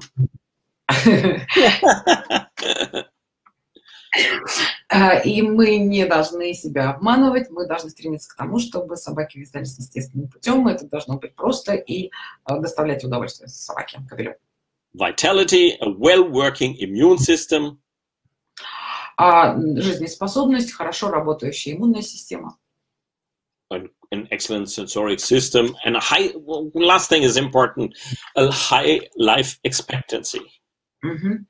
Значит, физические способности, хорошая система органов чувств и ожидаемая длительная продолжительность жизни. When you see in a breed that the reproductive fitness is not as good as you think it should be, when you see it's going down, then you can ask yourself, what are the causes for the decreases in reproductive fitness? Когда вы видите, что в той или иной породе репродуктивное здоровье не так хорошо выглядит, как это бы следовало быть, вы должны задать себе вопрос о том, в чем причина этого. There might be hereditary diseases in the population. Возможно, это связано с тем, что в популяции существуют наследственные заболевания. But on the other side, we often have these problems with homozygosity. We have all in all a genetic impoverishment. Мы часто видим это.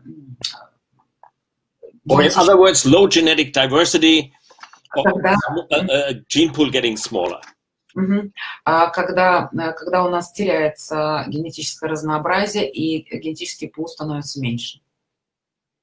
Okay, well, when we say it might be diseases or it's a loss of genetic diversity, then how does this appear? By the way, which dog is this? Do you know? Did I show you this picture already? Yes, I think so. Yeah, who knows which breed is this? Кто знает, что это за порода? This is an Afghan hound. What? This black dog here is an Afghan hound. И вот эта собака черная здесь, это афганская борзая. In Afghanistan, they had always long-haired Afghans and in the same litter, smooth Afghans, like today in the Saluki. В Афганистане у них всегда были вот эти длинношерстные афганы и короткошерстные, вот так, как сейчас происходит в Салюке. The brothers and sisters of this one did win shows, but this was a smooth one in the litter. It has a normal pedigree.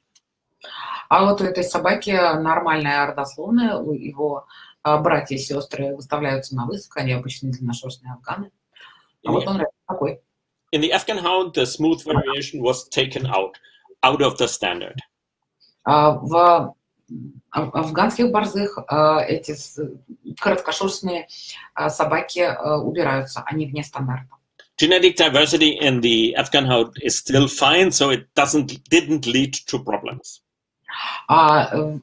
Поскольку в этой породе генетическое разнообразие до сих пор на нормальном уровне, это не создает проблем. But in other breeds, when you take out color varieties or coat varieties, it leads to a too small gene pool. А вот в других породах, когда вы убираете разнообразие окрасов или когда вы убираете собак, скажем, короткошерстных, это ведет к появлению, к сокращению генетического пула и, соответственно, проблем. So we jump from one question to the next. First we said, what's fitness? Oh, what are the reasons for low fitness? Genetic impoverishment is one of them. Now we ask ourselves, what is the reason for genetic impoverishment? Итак, когда мы спросили у себя, в чем причины ухудшения репродуктивного здоровья, мы ответили, что генетическое обеднение, а теперь... Of course, when a breed is starting, then you breed very close, you have a kind of bottleneck effect then. И теперь зададим себе вопрос, в чем причина генетического ухудшения. Значит, когда мы вяжем слишком в тесном инбридинге у нас создается эффект бутылочного горлышка. In many breeds, the popular sire effect, I wrote effect with K, or matador breeding are serious problems. Очень серьезная проблема – это проблема матадорского разведения. Это эффект популярного производителя. It means that one male produces many puppies and others have only very few puppies. Это значит, что один кобель производит очень много щенков, а все остальные совсем чуть-чуть. The problem comes in the next generations. When you go on breeding, of course, you have inbreeding on these popular sires, and connected with that, you have an impoverishment of genes. Соответственно, в следующем поколении, когда у вас происходит инбридинг, когда вы вяжете между собой детей этого популярного производителя, у вас происходит объединение генов, и вы теряете разнообразие. So popular sires are one of the reasons for this phenomenon. Так что популярные производители – это одна из причин вот этого явления. You will not like to hear the next one, but I am convinced that very strict selection for show quality is another reason, because the people have a tendency not to breed with very good dogs, only with excellent dogs, and so genes get lost. Не знаю, согласитесь вы со мной или нет, но еще одной причиной объединения, генетического объединения в породе является слишком строгая селекция, направленная только на сохранение шоу-качества. Не используют собак с оценкой очень хорошо, только отличных собак, и это тоже объединяет генетический пул. When you come to a show ring and you see a lot of dogs in a class and one looks like the other. Когда вы приходите на выставку и, например, в одном классе видите собак совершенно одинаковых, каждый похож на другого. They have a very uniform exterior. Then many people are happy. They say, "Oh, breeding was so successful. One looks like the other." Собственно, у вас такое единообразие, получается единообразный экстерьер, и многие говорят: о, такое правильное разведение, все похожи друг на друга. From a biological point of view, that's not nice, because then you lose a lot of variety, not only in the exterior, but in genetic way too. С точки зрения биологии это абсолютно неправильно, потому что вы теряете разнообразие, и это касается не только экстерьера, но и генетики тоже. We spoke about exclusion of varieties already and about close matings, so I will come. Мы уже говорили об исключении вариаций, разновидностей и говорили о близком скрещивании, так что пропустим это пока. I come to genetic drift, which is a more serious problem than you think. Теперь мы поговорим о генетическом дрейфе, который является более серьезной проблемой, чем вы думаете. For example, in nature, let's first speak about natural situation. For example, we have a population somewhere and there's an earthquake. Например, сейчас поговорим о такой естественной ситуации. Например, у вас где-то есть популяция и происходит землетрясение. Many individuals of a species die then. Тогда многие представители породы, члены популяции погибают. And their genetic material is lost, which has an impact on the population. И генетический материал теряется, и это оказывает свое влияние на популяцию. This is meant by genetic drift. Это я подразумеваю под генетическим дрейфом. In dog breeding, it means we give a lot of dogs to people who do not show up anymore. They keep them at home, but they never go at a show, never go at a trial, never go at a breeding suitability test. В кинологии это означает следующее, что мы отдаем очень большое количество щенков в дома людям, которые никогда больше не появляются. Они не выставляют собак на выставках, они не участвуют ни в каких тестах, они не участвуют в разведении. I'm very convinced that there exist many very valuable dogs with valuable rare genes that we would need. But they're hanging around somewhere, but we do not know about them because they got sold and the people never showed up.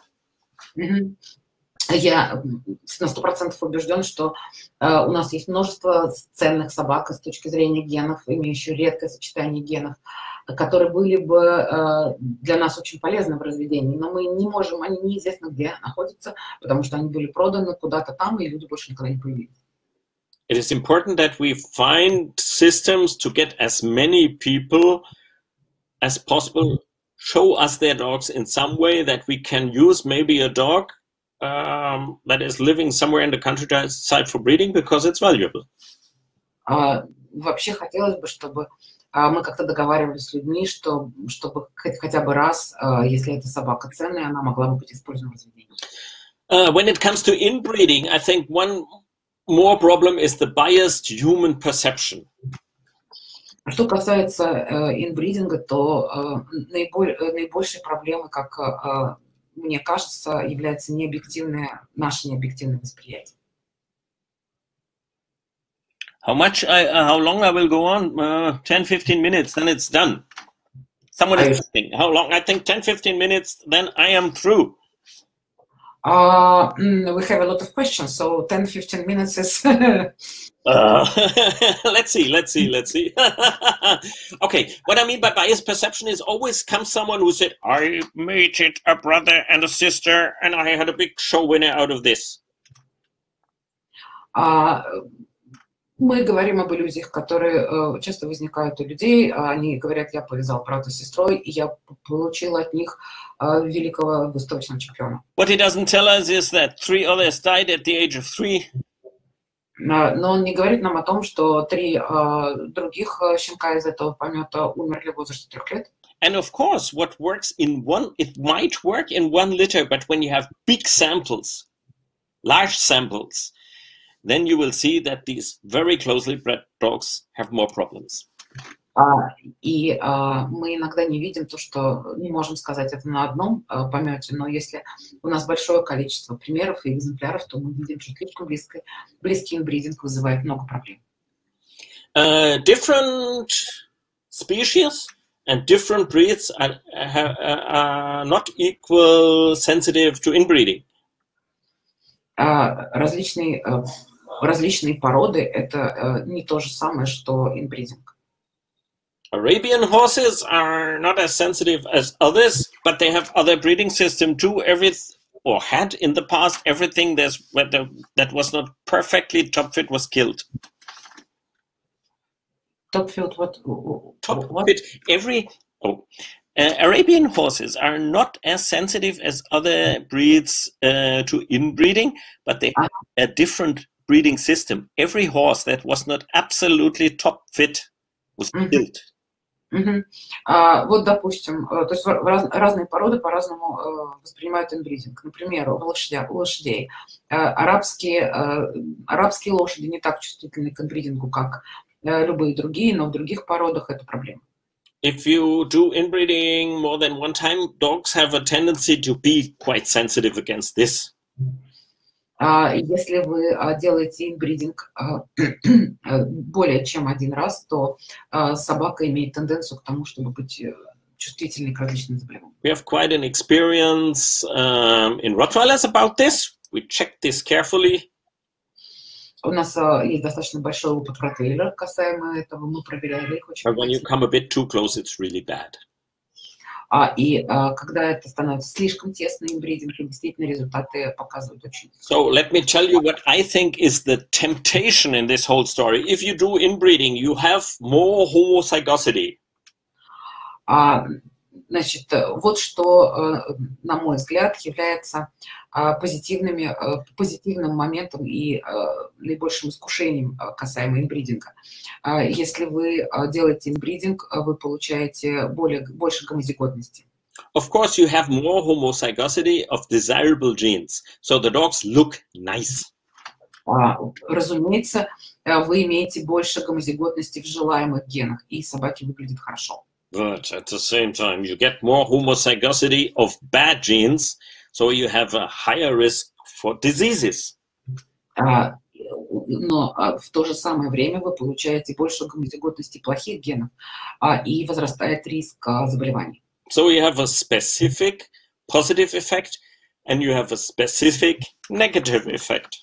То есть вы имеете специфический позитивный эффект и специфический негативный эффект. You have one more negative effect, which is more unspecific and is a question of the population, because you lose genetic diversity, and this way you lose genetic reproductive fitness in the population. Your dogs do not get old anymore. Кроме этого, вы имеете еще один негативный эффект, он носит неспецифический характер, и этот эффект заключается в том, что вы сокращаете генетическое разнообразие популяции и уменьшаете репродуктивное здоровье популяции. So we have to be very careful with inbreeding and very careful with decrease of genetic diversity. И поэтому вывод: мы должны быть очень осторожны с инбридингом и очень осторожны в том, что касается уменьшения генетического разнообразия. What can we do? А что мы можем сделать? We can have a limitation of the numbers of matings of a sire, for example. Например, мы можем ввести ограничение на количество вязок для производителя, для кобеля. That's very important because we still have dogs that have at least 50 litters a year. Это достаточно сложно, потому что у нас до сих пор есть собаки, кобели, у которых по 50 пометов в год. We can avoid too close matings. Кроме того, мы можем избегать слишком близкородственных скрещиваний. We can look for sires and dams we do not know about, are existing, maybe in countryside or somewhere. Мы можем, может быть, в деревнях или где-то искать, расширять спектр производителей и производительниц. We can import and introduce fresh and new bloodlines from far away. Мы можем импортировать и вводить в популяцию новые, свежие новые кровные линии, возможно, используя замороженную сперму. Possibly by using frozen semen or by traveling. Или путешествовать, или использовать замороженную сперму. Sometimes we have to have a consciousness concerning the perfection of the exterior. When we want healthy dogs, sometimes we cannot have an extreme number of perfect dogs. Then we have to accept not health problems, but a bit lighter eye, not so strong bones or something like this. We have to accept to keep the genes, to keep the diversity. Иногда нам можно несколько уменьшить свои требования относительно совершенства экстерьера. Иногда ради здоровья приходится смириться, например, с более светлыми глазами или с более легким костяком. In extreme cases, but only in extreme cases, when you have very rare breeds, crossbreeding might be necessary. In some hunting dogs, it's done. И в очень редких случаях, в экстремальных случаях, тогда, когда мы говорим о очень редких породах, может применяться межпородное скрещивание. Ну, например, в некоторых охотничьих породах это делалось. I'm not sure whether I have to tell you that this, I think you know already, this is really basic knowledge. We have sometimes we try to use genetic testing methods, but most of the time at the moment we use a coefficient of inbreeding with one big problem. It's a calculation how much inbreeding you have by using this combination of father and mother. И вот эта калькуляция инбридинга, это уж совсем базовая такая вещь, но можно посчитать, какой процент инбридинга вы имеете, если используете этого отца и эту мать. Dependent of the number of generations you use for calculating. Это зависит от того, какое количество поколений вы используете, считая вот этот процент инбридинга. Result is a bit different. Результат будет различным. The pitfall is, imagine you have Siegfried and Heidi. Siegfried is highly inbred. Heidi is highly inbred, but they are not much related to each other. Then you still have a problem, but the coefficient of inbreeding tells you this is low inbreeding. Подводный камень такой: если у вас, например, есть Зигфрид и Хайди, и вы хотите их повязать, они оба имеют очень высокий коэффициент инбридинга, но они не слишком связаны между собой. И тогда вам вот это по калькуляции скажет, что коэффициент низкий, но тем не менее у вас инбридные собаки. So usually another coefficient is used in addition to get a full picture. That's the ancestor loss coefficient. An- and Verlustkoeffizient, as we say. And I will tell you how it works, but always I have to say in advance, in the coefficient before, and in this one, if you have fake information in the pedigree, it's a hell of a mess.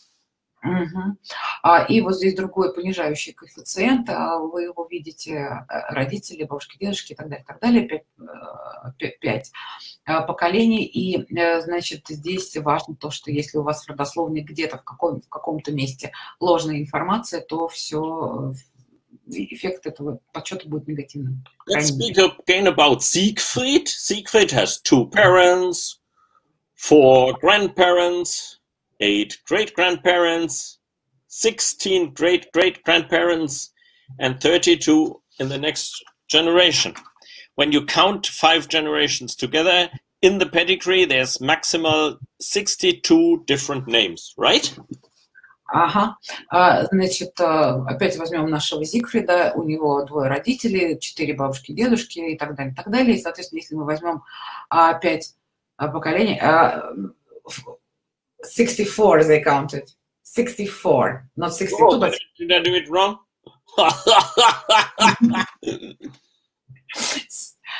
So 32 twice is 64, yes. 32 twice? Yes, it's 64. This is 16, 20, 22. No. Yeah. Look,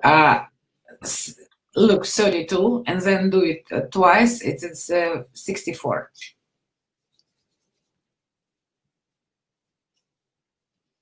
Да, ну мы поняли уже, Алексей. Okay, I do not perfectly understand, to be honest, but go to the 5th generation, and you will see that it is wrong calculation between the okay. 4th and 5th. Okay, we say 64. Okay. Так, у нее, значит, допустим, у этого... The principle will stay the same. Principle will stay absolutely the same. Yeah. If we have 100. У этого зипа 64 имени. What you do is to make a relation between reality and possibility. You count how many different names do I have in reality in relation to the maximum.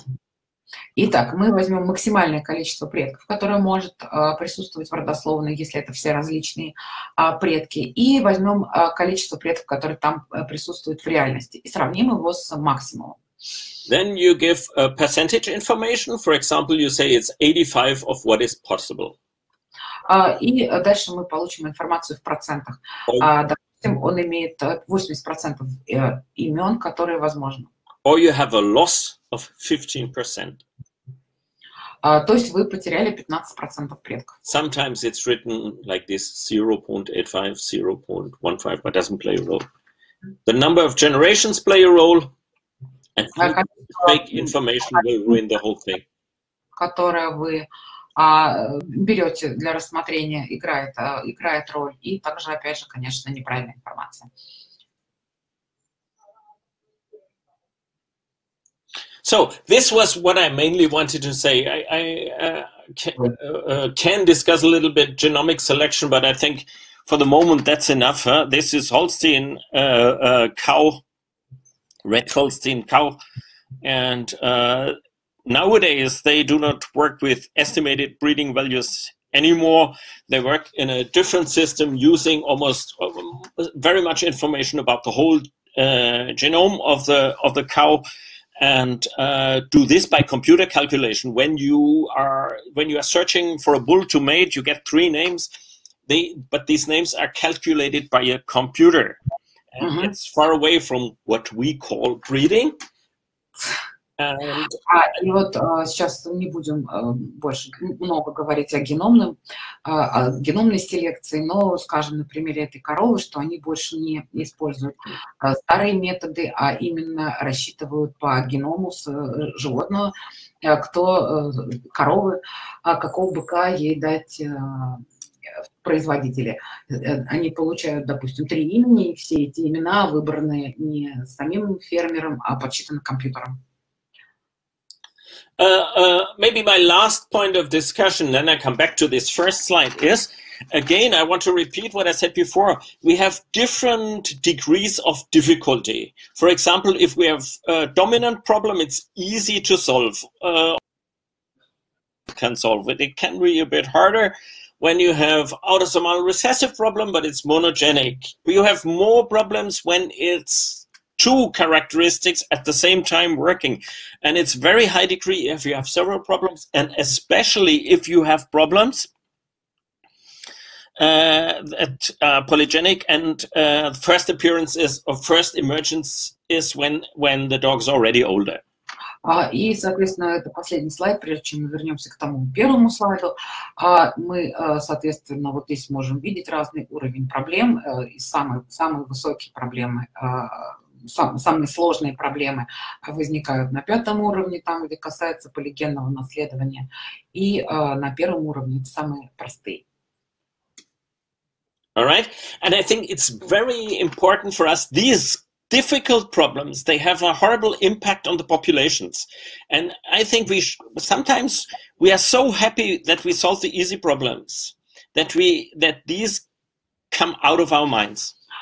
И проблема заключается в том, что вот эти вот наши сложные проблемы, о которых мы говорили, которые выявляются у собак уже в пожилом возрасте, они очень большое влияние оказывают на популяцию, и прежде всего потому, что мы обычно так радуемся, когда мы решили проблемы на низших уровнях, что вот об этих более серьезных проблемах мы даже не задумываемся.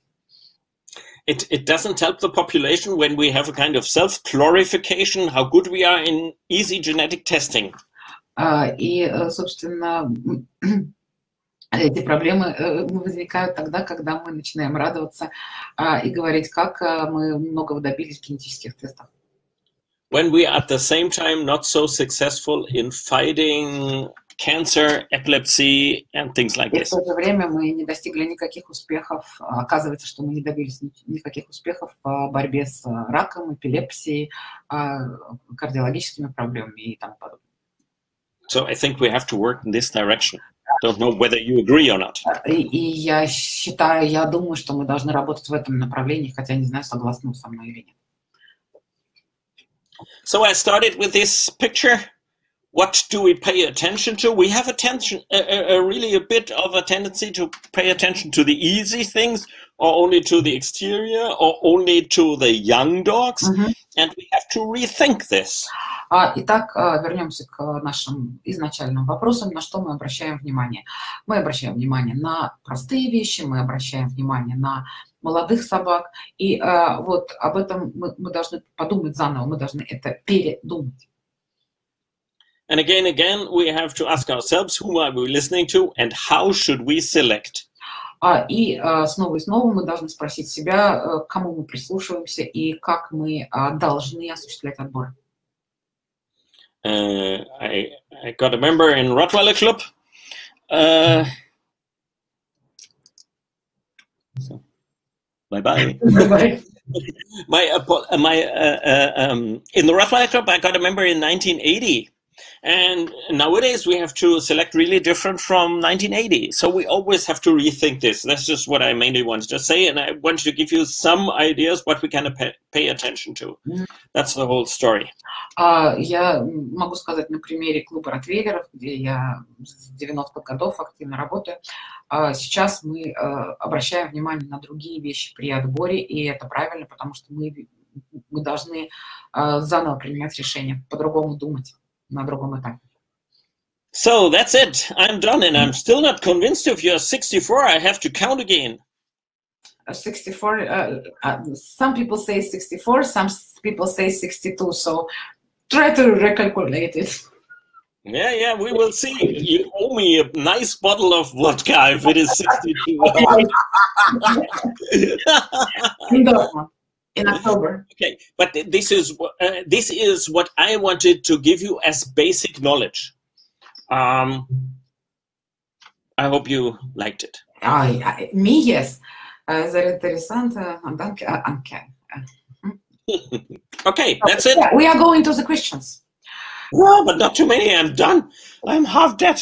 3.5 hours. Люди, а можно не задавать вопрос? Он говорит, что устал, 3,5 Oh, there are other questions. Can I read them? No, I cannot read them. We have some questions from the Taigan breeder. You know Taigans, yeah, I know that you love them. Absolutely. So, Natasha, I'm a breeder of Taiga.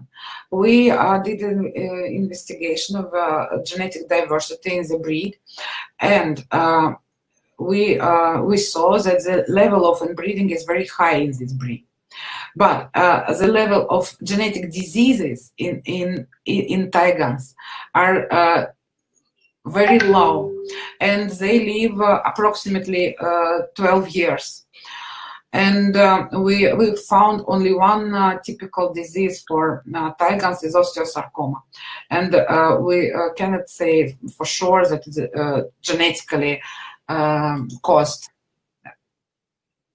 but most of the publications of scientific publication connect directly, shows the direct connection between inbreeding and genetic disease in all the breeds. Your opinion?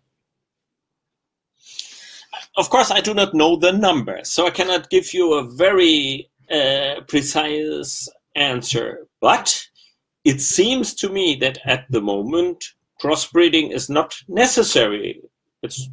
I do not see that it should be necessary at the moment, but you should take all the other measures I mentioned into consideration to keep the genetic diversity as high as possible, and that to have as an aim that the different individuals are as diverse from each other as possible. Not only that they are divided in groups, but in general. So you need some coordinator who proposes the owner of the bitches. Oh, I have to stop her. Sorry. No, she is the coordinator in the breeding club, in the breed club. This person who is asking the question. Can you translate it, or should I start from the beginning? No, I can. Наташа, он говорит, что ему кажется, что вам, несмотря на такое маленькое поголовье, вам не нужен кроссбридинг, но тем не менее вы должны так или иначе добиться генетического разнообразия. И для этого вам в породе нужен какой-то координатор, который будет определять правильных кобелей для каждой конкретной суки. А я говорю, что ты и есть тот самый координатор, скорее всего.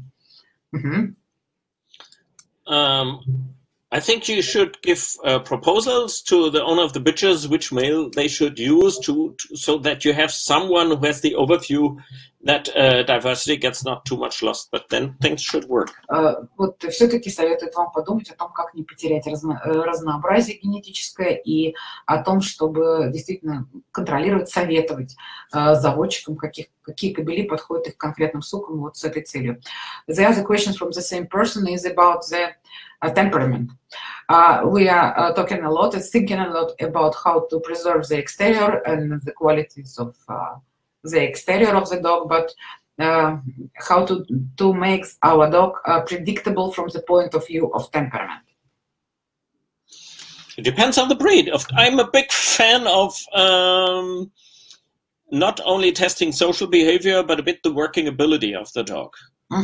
So I know only some Taigans, but the Taigans I know, to be honest, they do not show big problems. They are a bit tough, but I accept this type of toughness in the dog. But the Taigans we imported are fit, and they show nice temperament. So of course we do with every dog we take for breeding, we do little temperament tests to check social behavior. But on the other hand, I would always check a bit that the temperament is breed typical. For example, Slugi is not an easy dog, it's half wild. So for me, it's very important that Slugi is able to hunt.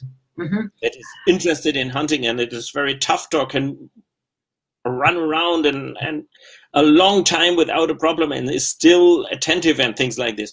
I like to check this a bit. Many people do here, and in many breeds we have, in almost all breeds we have social behavior tests, and maybe a little additional test to see what the dog is made of. Ну, значит, опять же, ответ, Наташа, не по поводу пород вообще, а по поводу конкретно тайганов, что он говорит, что ну, делают практически везде тесты на социальное поведение, но что касается рабочих пород, гораздо правильнее было бы делать типичные рабочие тесты и смотреть, как проявляется именно в работе правильный породный темперамент. И что касается тайганов, он говорит, я знаю не так много, но все, которых мы импортировали, у всех они имели проблем с темпераментом. И дальше пример по поводу слюги, которая тоже собака непростая, но здесь главное ее страсть к охоте, которая должна проявляться. And about frozen salmon, the other question. If we use always frozen salmon, we cannot select by the normal sexual behavior of the male. Yes, that's true. That's the reason why I said you should not always use it. If you remember, I mentioned that you check whether the dog is mating naturally. When you have checked this 3 times, then you can take frozen semen. But, of course, the dog will have natural litters in between. I agree. Not only frozen semen, it goes in the wrong direction. But when you are sure that the male is able, then why not? Вот он поэтому и сказал, что он как раз против искусственного осеменения и говорит, что это можно применять в том случае, когда ты знаешь, что кобель в состоянии повязать сам. А если нет, тогда и не надо, потому что это приведет к нас неправильным результатам. And from the same person, Taigan person, she's saying, using this opportunity to say thank you very much for your hard work with side hounds, and that they want to say that in this national Taigan clubs, they try to use you as a positive example. Oh, thank you so much. I like Taigans very much, so that's... Мне очень тебе большое спасибо, и ему очень нравятся тайганы. Что такое дырка? The question, in Rottweiler Club, how could you explain the situation that in spite of long years, long selection by dysplasia of hip dysplasia, you have over 20% of dogs with this problem? I have no idea, to be honest, how high the percentage of dogs with hip dysplasia is.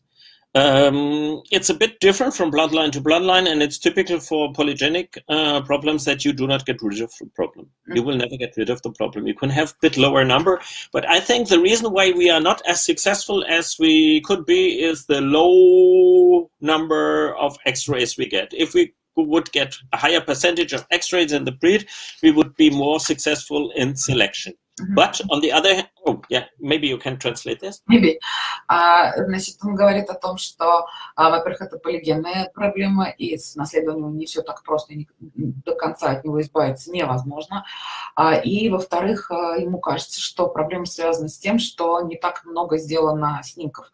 То есть, если бы тестировали больше количество собак и больше процент популяции, то было бы проще проблемы от этой избавиться. But what is the next problem is that I am really convinced that different bloodlines have different results, because some people pay more attention to a dog that is really active, not too extreme in its characteristics, and these dogs have a tendency to have better hips.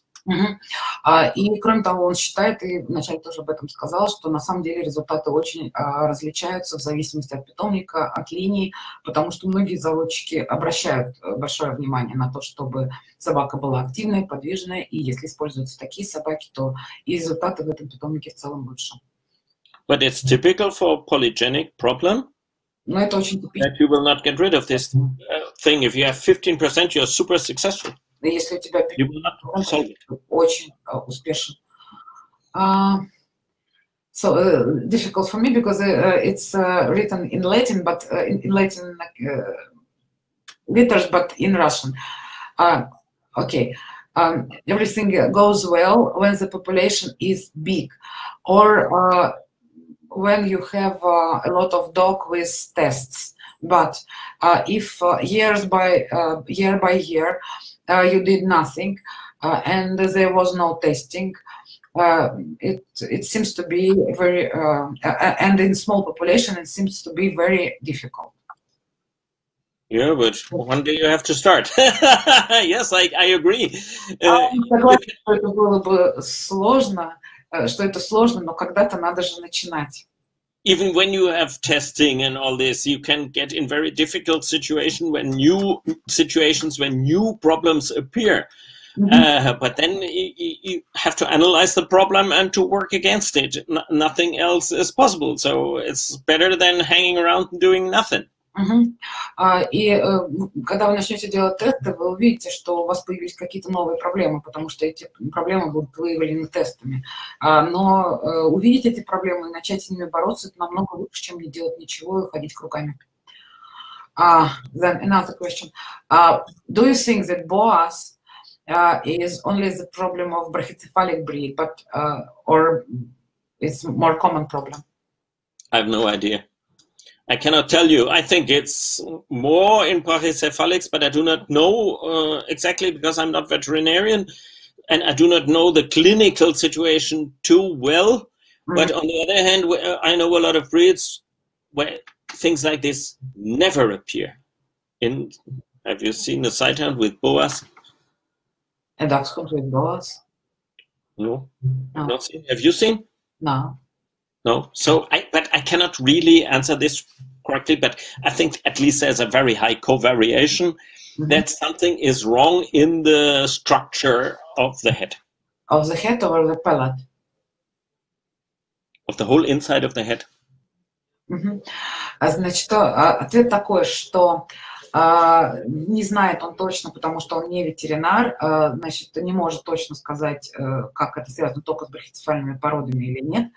Для этого нужно анализировать клинику, для этого нужно иметь больше информации, но с другой стороны он уверен, что есть породы, которых эта проблема точно не касается. Например, если мы возьмем борзых или мы возьмем тех же такс, длинномордых собак.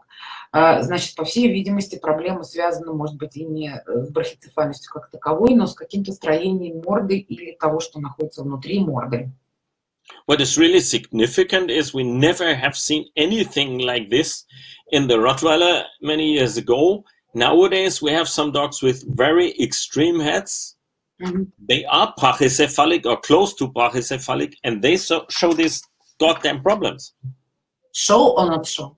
They show. That's a really big problem. This is really the wrong direction. Должен сказать, что, скажем, годы назад никаких подобных проблем не было у ротвейлеров. А вот сейчас, когда они стали получать много утрированных собак, собак с слишком короткими мордами, эти проблемы стали появляться. The other question in English, thank you. Peter, do you support an idea that in order of high level of kinship between dogs, mostly caused by popular effect and common founders, the pedigree databases of kennel clubs of different countries should be joined together, especially within a common registration system FCI, to control the genetic diversity and inbreeding. If this information would be brought together, that we have a database where you can check, it would be very comfortable. I agree with this idea. And I can tell you, when I made my greyhounds, one time my wife went to Norway, the other time we needed Swedish dog. And so we always have to do, we check the stat books from Sweden, we check the stat books from Norway, from there and there and there. If there would be a database where this is, could be seen worldwide, and this database would be reliable, it would be excellent for the breeder. Ну, ответ, конечно, что да, если бы такие базы данных были бы доступны, это было бы очень удобно, потому что, вот, допустим, мы, чтобы взять своего грейхаунда, ездили то в Норвегию, то в Швецию, изучали производителей, если бы мы могли это сделать при помощи доступной базы данных, все было бы намного проще.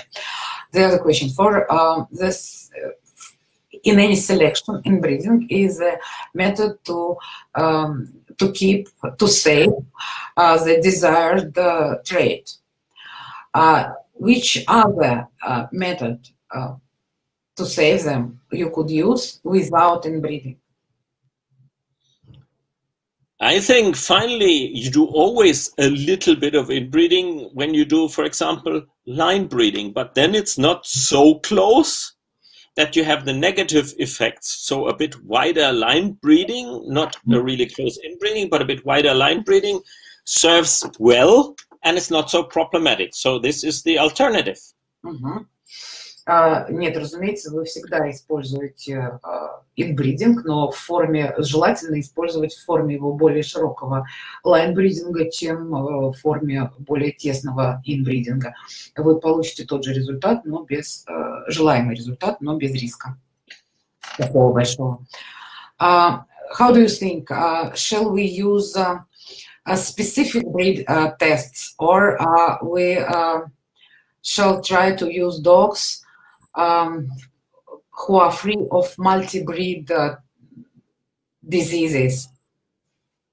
Oh, very often it's necessary to do specific tests because we have a phenomenon only in one breed or in only very few breeds. When for example, what would help me when we have a very specific problem in the Slugi, I would take multi-breed test. The test would have said Slugi is fine, but the Slugi would have been blind. So we needed a specific test for a problem that was unsolved before. Ага. Нет, ему кажется, что, конечно, мы должны использовать специфические тесты, потому что есть породы, у которых совершенно отдельные специфические проблемы. И, допустим, если я стану тестировать Slugi на делать мультипородные тесты, то она мне... So both can play a role. То, хорошо, скажу породу, то, соответственно, мне скажут, что она Slugi здоровая, а она слепая. Ну, мы же, он же не занимается этими... This person who is asking, she means DM test for miniature pincher. I'm not into miniature pincher. I don't. Вот, я не знаю миниатюрных пинчеров, я не знаю. Of course, there is several tests are offered that check genetic problems that are very common in very different breeds. Да, конечно. A discussion whether you should do it, it doesn't hurt if you do, but it might not solve the specific problems of the breed. Then you have to know about the specific things too. It's not, I'm not against doing this, but you need to know about the specific problems in the breed. Then you can say whether it's good or not. I'm not into miniature pincher, so I cannot tell you what I would do if I had miniature pincher. Я не могу вам сказать, что бы я делал, если бы у меня был миниатюрный пинчер, потому что я не занимаюсь разведением этой породы, но общий принцип такой, что да, есть общепородные тесты, которые можно делать, но прежде всего нужно узнать, какие проблемы у вашей конкретной породы и сделать тесты специфические. The other question. I like very much silky and white windhound. Is this probable or not that this breed will be recognized by the FCI? I think on the long run, I think it will on the long run, because there's a tendency to discuss more and more to accept them nationally, and when they are accepted in many countries nationally, then the time maybe will come, and I think it will come someday that they are accepted internationally. Он говорит, не так скоро, но ему кажется, что это время придет, и нужно, чтобы как можно больше стран признали на национальном уровне, и тогда придет момент, когда признают на международном. I think we answered everything that Zlatka is writing in Russian. Zlatka will have a funny question, huh? Zlatka is writing in Russian. Dear professor, the seminar was just great. Oh, thank you so much. And I can tell everybody I like Laszlo a lot. What can you say about exams for cataract? What do you think about this disease? If it appears it's necessary to do something, we have a special association for eye diseases, and they do this well. And they are successful in getting this out of the population. I never had a breed who had such a problem, but I know that they were very successful in fighting against this. Итак, если проблема в популяции обнаружена, то, соответственно, нужно делать тесты и бороться. И у меня, говорит, никогда не было породы, которая подвержена этому заболеванию, но я знаю, что все, у кого это было, все смогли успешно с ней справиться.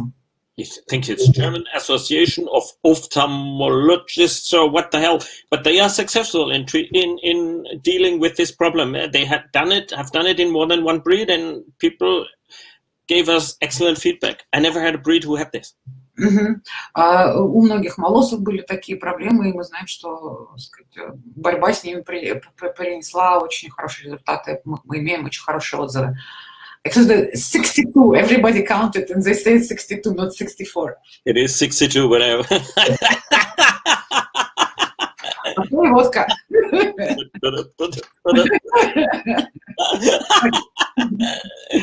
All right? All right. Белуга. Ну все, вот спросил про эти 62 и 64, в итоге я ему должна водку. Ну, отлично.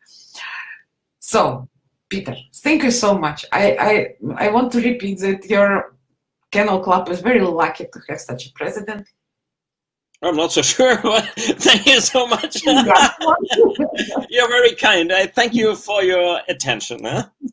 Thanks to you, and we hope you will come again with something else. With Slugi, for example. Yeah, why not? I'm very fanatic with Slugi, as you see. I'm very fond of Slugi. Thank you so much. Huh? Thank you so much, Peter. Спасибо большое. Bye. Bye. Bye.